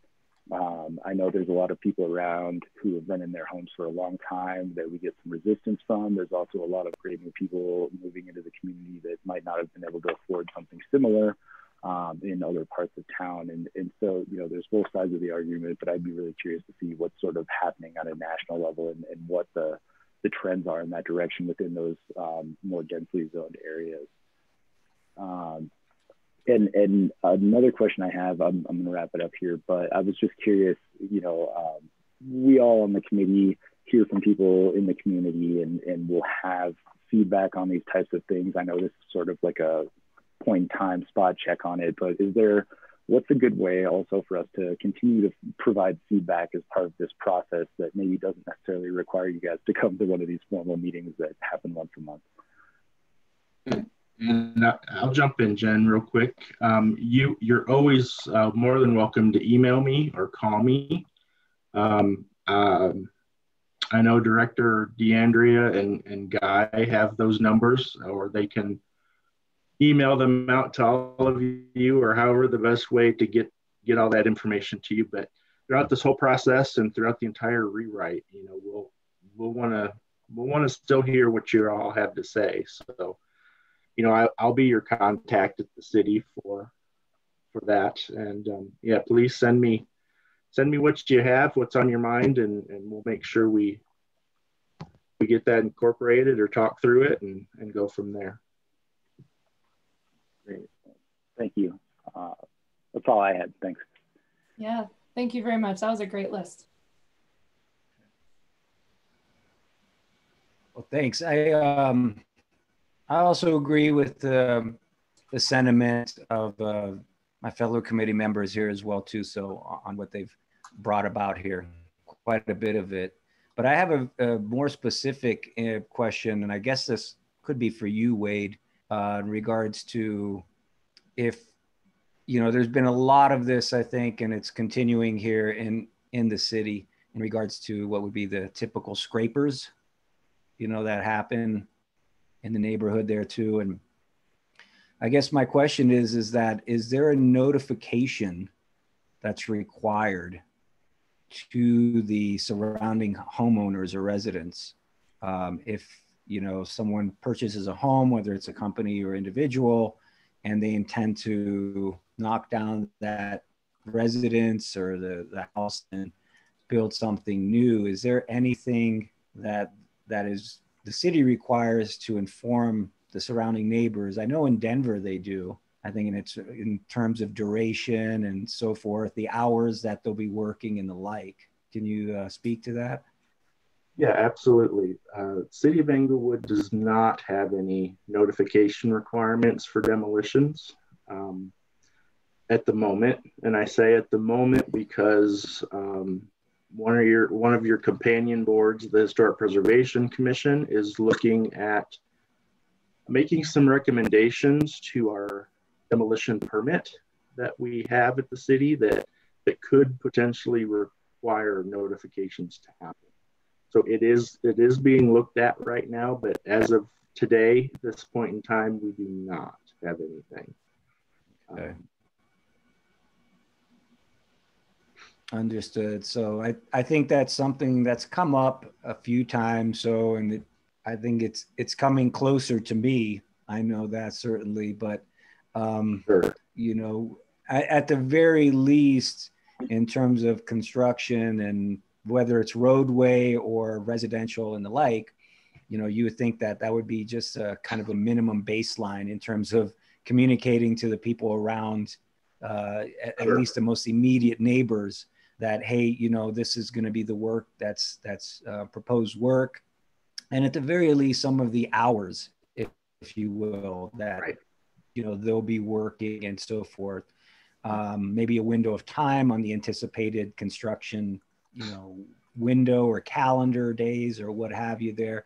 But I think it just would set at ease a lot of people that, you know, if they don't necessarily want to go snooping around, but they just want to be informed from what's happening right next door to them, you know, especially when it comes to, you know, demolition and construction. We know that it's always going to be a noisy process and the like. And so I think it would just help alleviate some of the concerns that some of these people living right next door to somebody that's having that happen would, it could, you know, it could clarify that and help them feel a little bit more comfortable with that. So. Absolutely.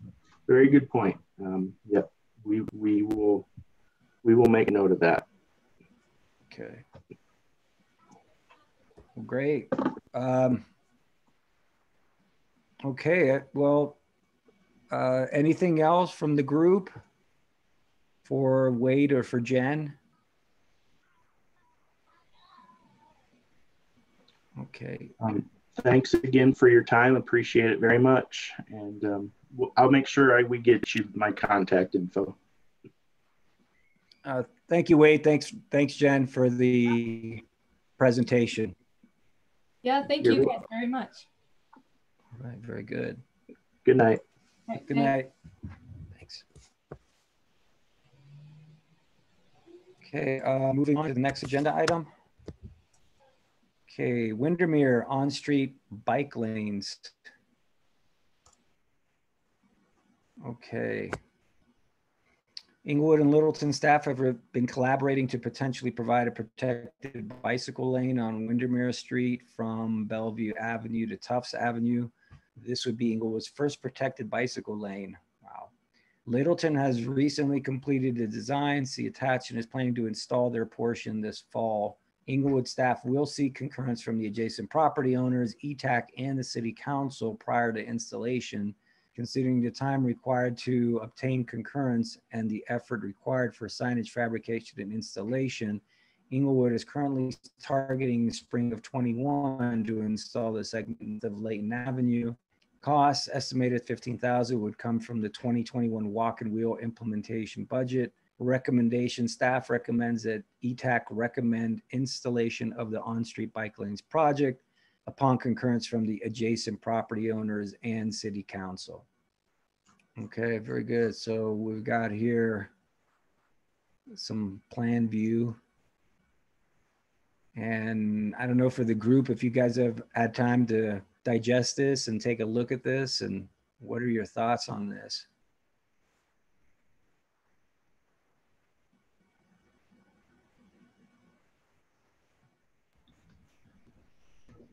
It seems really exciting to me. You know, having protected bike lanes, I think, is the ideal for, and it's, you know, I've biked that road before. It's been a while, but I've biked it, and there's certainly a ton of space there. So it's great to see that it can get used like this. I did have one question about the north end of it at Tufts, and whether, I know that there's, I sort of have a vague awareness of a, I think it's called the Rail Trail project that would be over closer to the railroad right away. And I wonder whether the design, as I saw it, looks like it curves more towards Tufts and then Navajo. And I wonder whether there should be more of a sense that the bikes would connect over towards the Windemere that's by the railroad right away, so that it can connect into the rail trail, and then maybe into towards the, that would give a better connection to the new proposed bridge at the Oxford Station Apartments. Okay. Let me, because I'm not sure, I'm kind of having my screen blocked here, Greg. I might switch to the Google Earth view if that'll help out for everybody.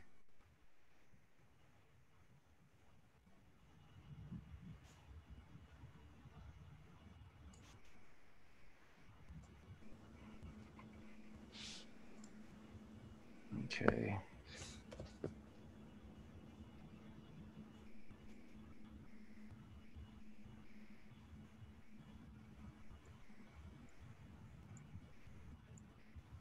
Maybe while you do that, Chair Sarno, if any city staff want to comment about that, like what are their thoughts on that? Yeah, I mean, it was stopped at Tufts because that's where the bike lane, the actual official regional bike route turns onto Tufts from Windemere and Tufts. The rail trail will actually go all the way down to the past Layton and connect to the park. So that'd be the future way to connect it. So, but right now we're trying to serve the goal of this one is to bring people to the Tufts, because that's a designated bike route. If we did when the rail trail gets built, it could be done in phases, and it is. I've actually looked at some phasing possibility that connection at the other side of Tufts that you referred to might be a place where it would a rail trail would tie in temporarily until the complete rail trail was built. But right now it's being striped to connect to the designated bike route of Tufts, and there's not really enough room right now to do any kind of bike lane protected all the way to Oxford, because of the narrowness of Navajo in that area. Is that shown on those plan sheets there, Guy? I can return back to that. Not really. I mean, just it ends at Tufts, okay. And the Tufts, the main part of Tufts that is east of, because that's where I think it's called E7. It's L7 in Littleton, and then it turns to E7. I think it might be 9, but I think it's 7. And that's the location where the bike route actually, and it's also now with the idea of where we're looking to do a bike lane on Tufts, that part of Tufts from there to Clarkson. But yeah, I mean, definitely, like even right now, for example, I was talking to Littleton about doing some wayfinding, including at the dog park, which is right now where basically this bike lane would tie into the Dry Creek Trail. So yeah, no, we're looking at things, but this is based on existing and near-term infrastructure. At this point, the rail trail could be pretty far off.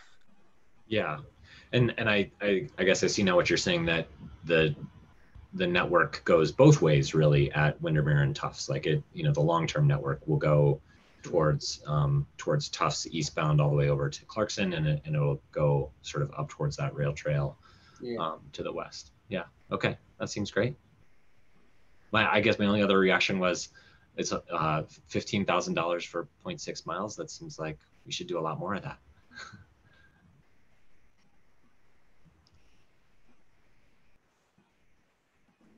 I'm curious with the big Dry Creek Rail, this bike path is going to run right over it on, page 2 of the attachment.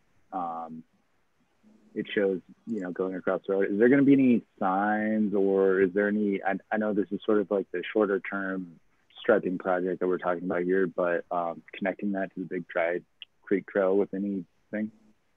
Yeah, that's our intention, working with the Littleton traffic engineer and he has his designer putting it together, was to create, like I said, a wayfinding signs. I talked about how even that, we would maybe stick a wayfinding signs, like at Tufts and Windemere, including like, maybe like, wayfinding sign could say, 1 mile to Bellevue Park and then 2 miles to downtown Littleton. They're going to stick kind of wayfinding signs on their end, maybe direct to anything we want them to direct them over here. And then like I said, at the dog park, the idea of that we would actually, the entrance to the dog park is basically the connection to Little Dry Creek. So the idea of putting wayfindings and kind of how things work, probably one would belong to Inglewood because we are responsible for signs on what, and one would belong to Littleton. So we were talking about that would be part of this initial sign. Only a few signs really, but add-in signs, it just hasn't been developed yet, and that would be done in-house. The 15,000 is just for the estimate that Littleton got for the striping of our portion, because they actually have a contractor on board already for their portion. Okay. Yeah, I think that's great, and I really appreciate you working with them. I know we kind of crossed to the edges of the districts in between at the bottom there. With respect to the actual big Dry Creek Trail that runs along the creek, to connect a bike lane down to the creek would probably require a little bit of infrastructure change and probably some signage too. Is there something like that in the longer term plan here? Not for this particular thing. Like I said, the rail trail will connect into Little Dry Creek and I don't know if we're on the right page. Maybe you could go one more up. Let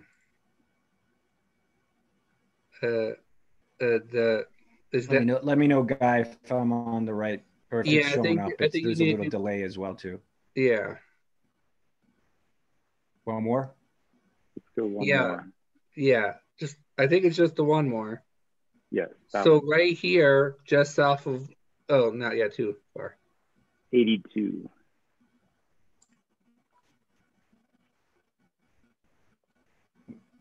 Gotcha. I think I was on it, but then it's the delay.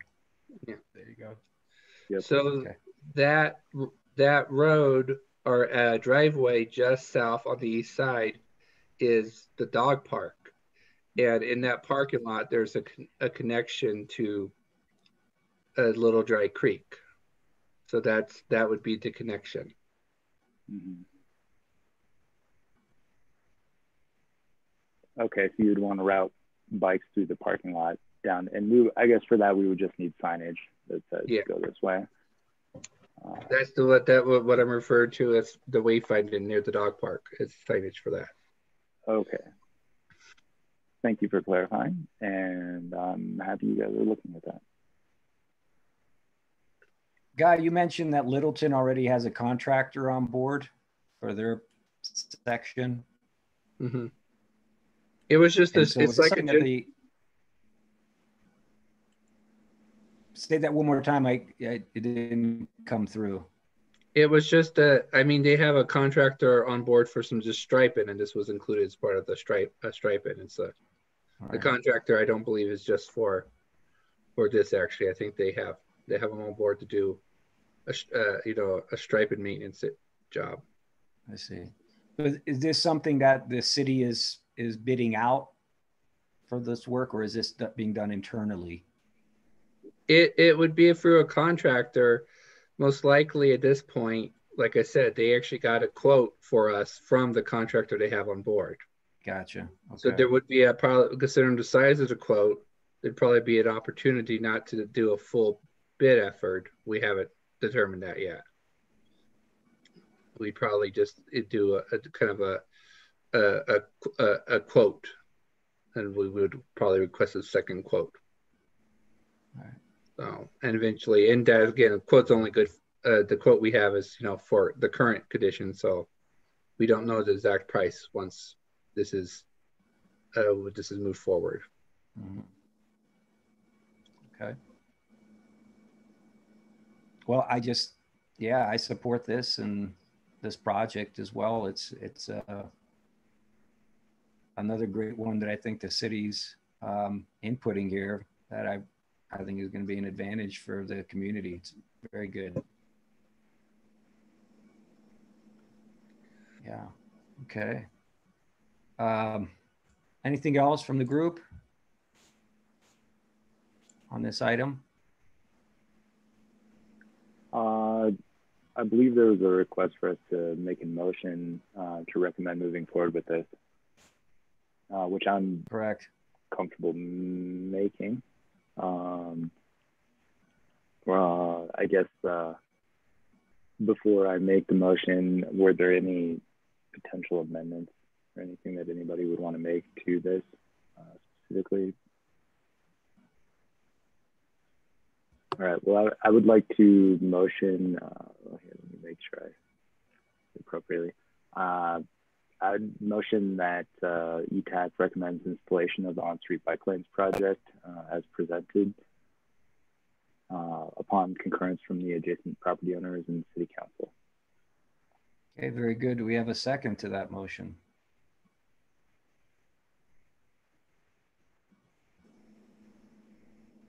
I'll second.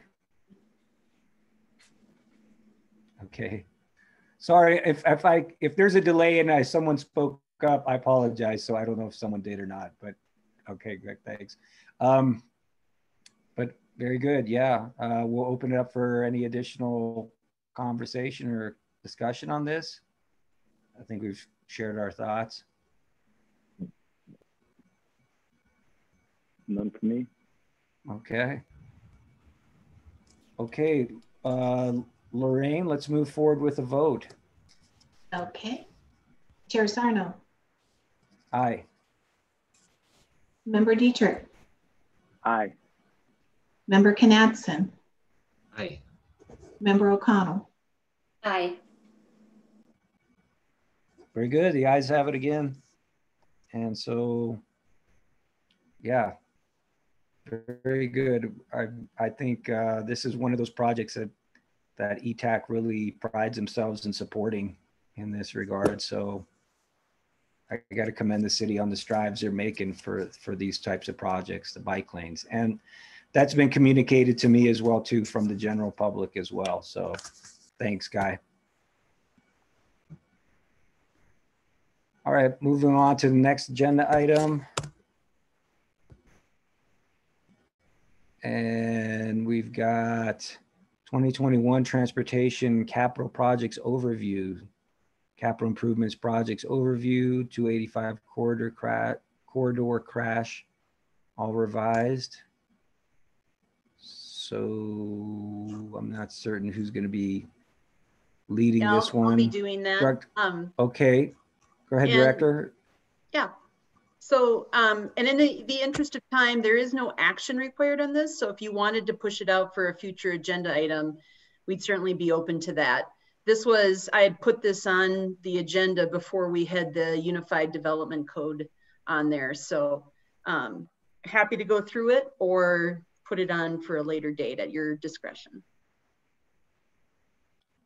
How do we feel about this? I personally have not had the opportunity to kind of look through here as closely as I have this last week here. So if we want to push it back, I'm okay with that as well too, but I'll defer to the group on this too if you want to move forward. I'm curious, this is sort of an overview of what you guys are going to be doing next year. Is that correct? Correct, yep. Okay.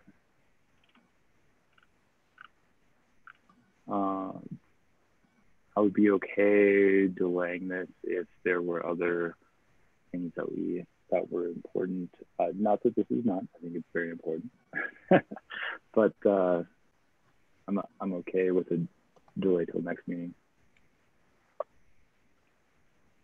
There isn't anything, Director DeAndrea, that we'd be missing, as you mentioned, by postponing this to the very next ETAC meeting, right? In terms of a recommendation or something that for what's projected here. They had the first hearing of the 2021 budget with all the capital improvements on this past Monday on the 5th. The second reading would be October 19th. And so then the budget would become adopted. So this just reflects what's in the budget document. And we don't anticipate any changes between now and the 19th. Great.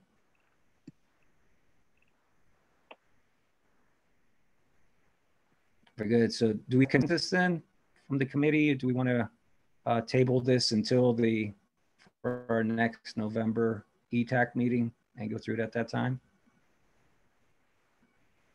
I don't know if we have to formally vote on this, but if you just like to, yeah, I think if you just speak up to choose to table it, would be fine. Okay. I'm Great. okay with that. I'm happy to see a lot of things we've talked about in the last year and a half on here. It makes me smile. All right, good.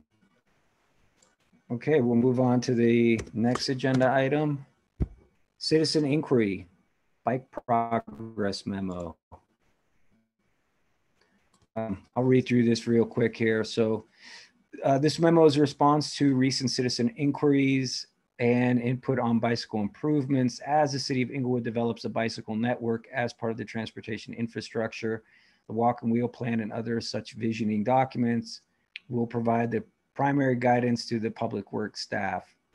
Use of bike lane versus other approaches. Staff concurs sharrows have limited effectiveness and intend to steer away from this approach in the future. Following neighborhood cities like Denver and Littleton, many Inglewood streets, including existing planned bicycle routes on Clarkson and Bates, are approximately 30 feet wide, which would not allow room for bicycle lanes, even with the removal of parking. Thus, the walk and wheel plan designated these corridors as future improved bikeways. These improved bikeways would implement traffic calming to induce lower speeds for the shared facilities. Traffic engineering intends to evaluate opportunities to implement traffic calming for the Clarkson bikeway in conjunction with the upcoming street work scheduled for 2022. Bellevue and Clarkson, this is a CDOT signal that is maintained by Inglewood staff, concurs that this is a reasonable location for bicycle detection, and the city will perform an upgrade when budget allows. A crosswalk on the west side of the intersection would only be appropriate if there is a corresponding sidewalk path. Inglewood would work with Greenwood Village if when they decide to add their city's sidewalk infrastructure. Coordination with other cities, traffic engineers coordinating with the following cities: Denver, Sheridan, and Littleton, and on multimodal projects. This currently includes bicycle lanes on Zuni, Lowell, Dartmouth, and Windemere. As Inglewood continues to build the city's multimodal network, traffic engineering will consider the best opportunities to develop a citywide network based on previous visioning efforts, such as the walk and wheel plan. So, and this is from you guys. So this is regarding the citizen request that I had sent over, and I had sent that to the group. I think it was at least a week or two ago, and to address that. So yeah, I'm glad I think you pretty much hit on each bullet point that was brought up in that citizen's request there, Guy, with that. So I appreciate you for responding to that. I would have to say that for the Bellevue and Clarkson, traveling on Clarkson, of course, and at that intersection, trying to get south towards what would be Sunset Circle, I think, which is in Greenwood Village, but takes off into the Highline Canal there as a cyclist. So going back and forth there, that intersection there, I've had this happen to me at least once or twice, to where there's no cars at the intersection there. I'm sitting there as a cyclist and waiting for that light to come, and it doesn't come, or you have to cycle through at least a couple times or what have you there. So I can speak to that one myself, that I've experienced that on my own there. But I think this is a very good response, and certainly we'll be in contact with the citizen who requested this for her to see this as well too. So yeah. Hey Neil, this is Chris. I'll take a look at that detection. I could get something to work there in the meantime if we have some video cameras up there. That'd be good. Very cool, Chris. Yeah. Because it's just an annoyance, you know, just to be sitting there. And of course, and then, you know, some cyclists, they get a little antsy and they might want to just try to cross Bellevue at that point, you know, and it's, you just got to keep your eyes peeled and make sure you got enough sight distance and all that of clearing. But it would be helpful there to kind of be able to look into that. Sure. And that was the intent for Chris to do it in-house. I just didn't want to put a schedule or budget on without reviewing it. So it could happen pretty soon. It just depends on availability. All right. Well, very good. Yeah. Yeah. I know the other question too was regarding coordination between the city and other municipalities. I think the question was specifically, if I recall, about on Yale. And if I recall that Denver is doing a bike lane there or doing some improvements there as well, whether the city was in coordination with Denver for that section. Yeah, I mean, we would coordinate with them. The bike lane I'm aware of is actually east of Franklin. Matter of fact, honestly, I'm not Yale. I mean, not every street is going to be designated bike lane, and I'm not really certain that either Inglewood or Denver is really focusing on a bike lane on Yale right now. It's very narrow and it's still a collector, so it hasn't really been. And like kind of as we referred to the fact, you know, kind of referring back to the walk and wheel plan. It's not really in the walk and wheel plan. Doesn't mean we can't ever do anything in the walk and wheel plan, but we are right. We're going to guide that. And there was actually they did a study, kind of a corridor study, which I think focused. We had someone else involved, but which they invited us into. But that was actually mainly east of Franklin, because that will be something in the future we'll probably be coordinating with, is also Franklin, because that is definitely a vision. Not really sure if it's very spelled into walk and wheel, but it's a vision in Denver, and honestly, it'd make a lot of sense to for us to work with them in the future, even maybe extend it into the full Inglewood portion. And there's others like in here. But Yale isn't really on the radar. It's not really been prioritized, and like I said, not every street will be assigned as a bike lane. In the future, I mean, we can discuss, like, you know, obviously you've seen some recent grant and proposals and kind of prioritizing, but you know, what's even the next step after that? Because I mean, the walk and wheel would probably be done in multiple layers. Like we got phase 1 done, and then a massive phase 2 we're trying to get done, and then there'd be phase 3 and 4. And maybe, I mean, in the future, the group could talk about, you know, what they think would be the best part of like the next phase, like which one's out of the plan. Right.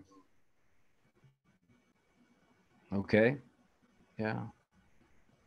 And I appreciate your clarification to their guy on the share rows as well too. So understanding that, you know, we're kind of limited in terms of, you know, just the width of the roadways themselves, and that determines what we can make possible there, whether it's share rows or protected bike lanes and the like. Yeah. So. Okay, very good. Anything else from the group regarding this topic? Okay. Move back, and okay, we're at the director's choice. So Director DeAndrea, do you want to go ahead and give us anything else you've got there? Yeah, nothing else for tonight, but happy to answer any questions. Very good. Thanks. Okay, we can move, I guess, then also to Guy. Do you want to go ahead and speak? Anything else you got there?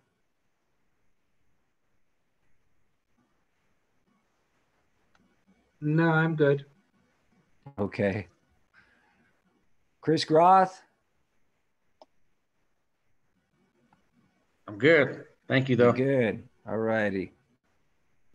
And let's see here. We should also have Mayor Pro Tem Sierra on the line with us. He's still there. I am here, Neil. Yeah, just one thing. I guess I just wanted to provide an update. Right. If you can hear me, the traffic code is going to be coming in front of council for first reading on Monday the 19th. So we're about 10 days away from that. Okay, Monday the 19th. Thanks for the notification there, Mayor Pro Tem. Appreciate that. Not a problem. Anything else? That is it. Okay. I don't think we have Sergeant McKay with us, correct? On the line with us, so, okay. Lorraine, anything from you? Good? No, thank you, Neil. Okay. Moving on to chairperson's choice. So I would just like to say thank you for the notification as well as the work that's being done in the alleys. Pretty much within the last week or so, I've noticed it all around in our neighborhood over here. And I noticed that there's been quite a bit of attention to drainage as well too, when they're grading.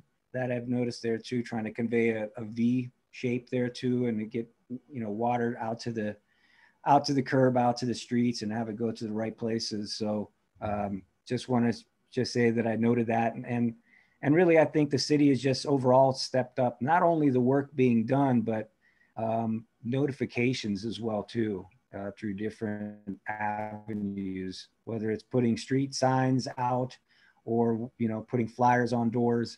So I think all of that has really come around, and it's been very helpful to keep people notified and have them happy about the work that's being done. So we appreciate that. That's all I've got there for chairperson's choice. Let's move on to committee members' choice. We can start off with Tiffany. I do have one thing.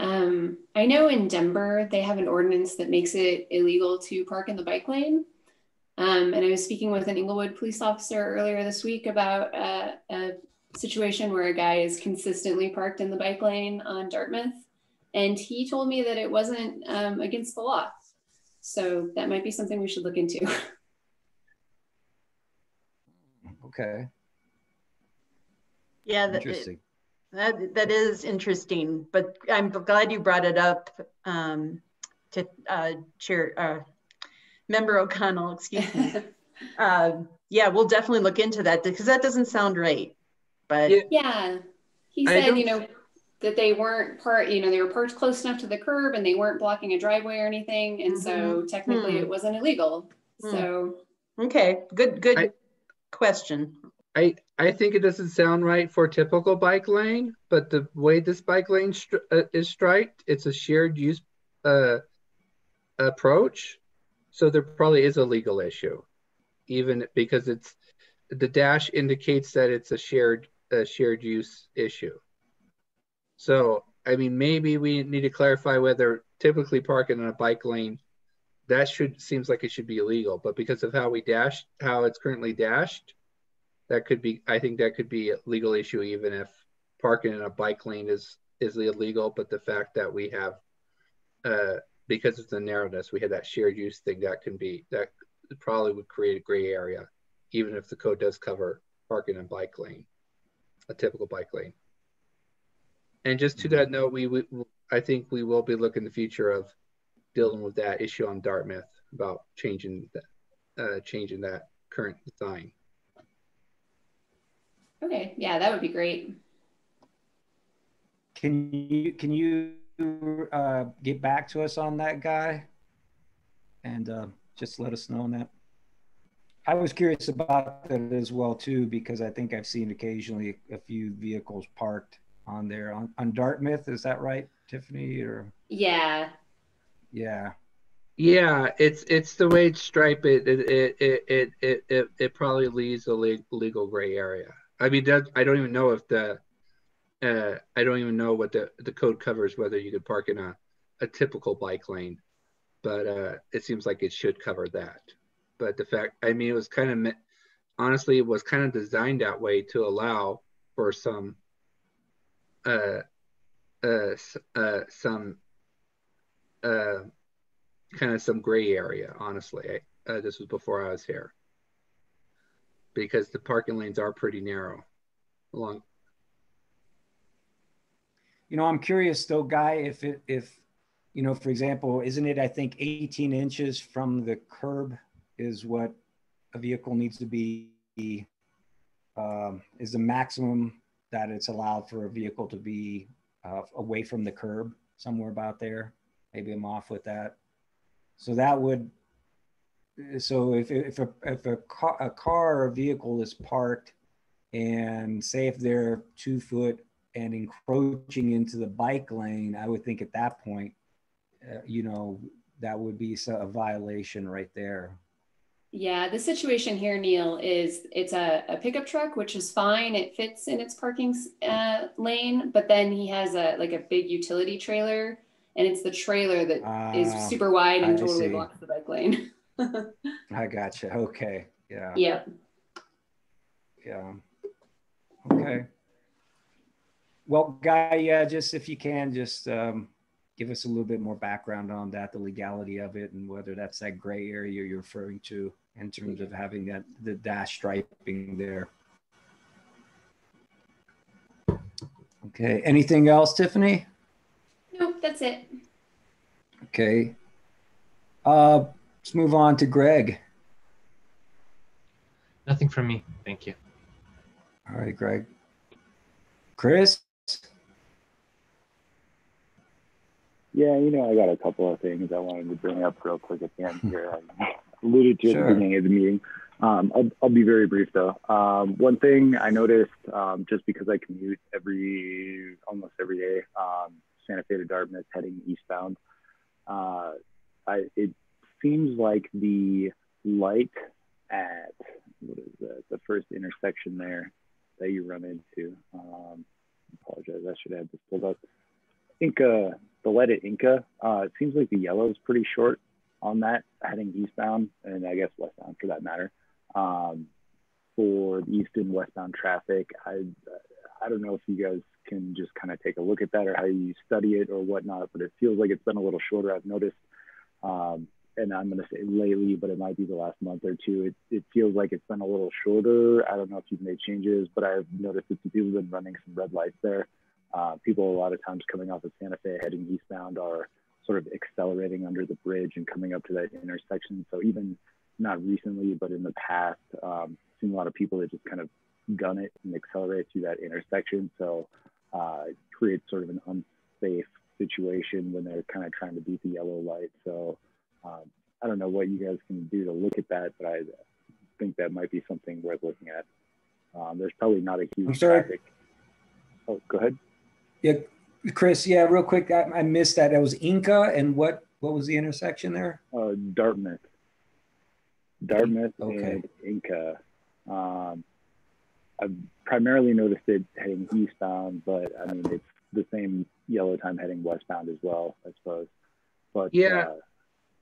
Yeah. So actually, all the yellows are short, pretty much probably throughout the whole city. And we actually, Dartmouth, we had some complaints east of Broadway, and I recalculated the yellow and red times, and Chris is actually right now, like today or tomorrow, he's been working on it, of changing them in the computer. So we're actually going to be changing, increasing the yellows and red throughout the city. And Dartmouth is actually the first corridor, because that was the one where it'd be most important to safety. Oh, thank you. That sounds great. The one at Bannock has seemed a little short too. So yeah, awesome. they're all pretty much the same, and they're all short, as far as we can tell. Okay. Great. Well, settles that one. Thank you guys for being proactive on that. Appreciate it.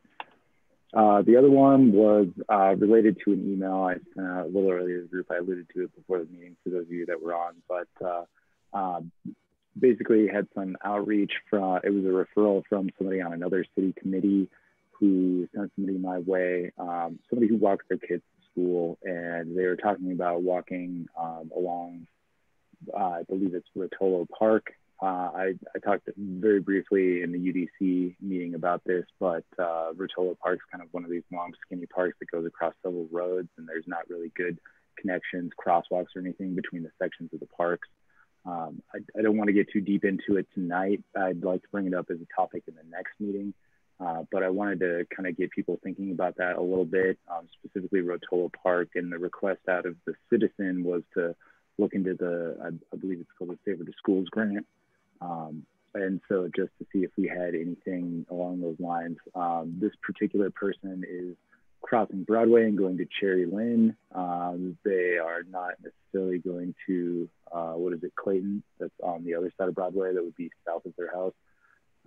But just in general, I think we have some kids that are going across Broadway both ways to go to either one of those schools, kind of depending on where they end up choosing the school to be at. So we just like the community to kind of think about, keep that on their mind, safe access to the schools, and then especially with regard to the parks. And then I guess my request is with the city to just kind of have maybe an update next time around about if we are doing anything with, or where the status might be with safe to school stuff, and if that's something that we might be able to incorporate, because I think more people walk through that park with their kids to school than we probably think. And so, addressing the park connection issue is kind of a tertiary issue to the safe to school thing.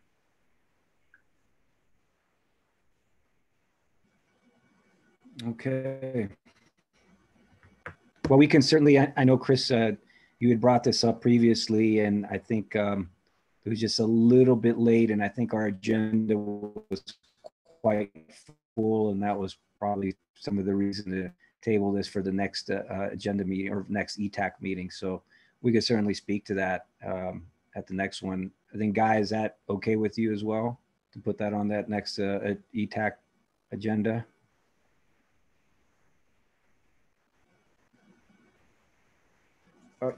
Go. You got to unmute yourself there, Guy. Yeah, and that.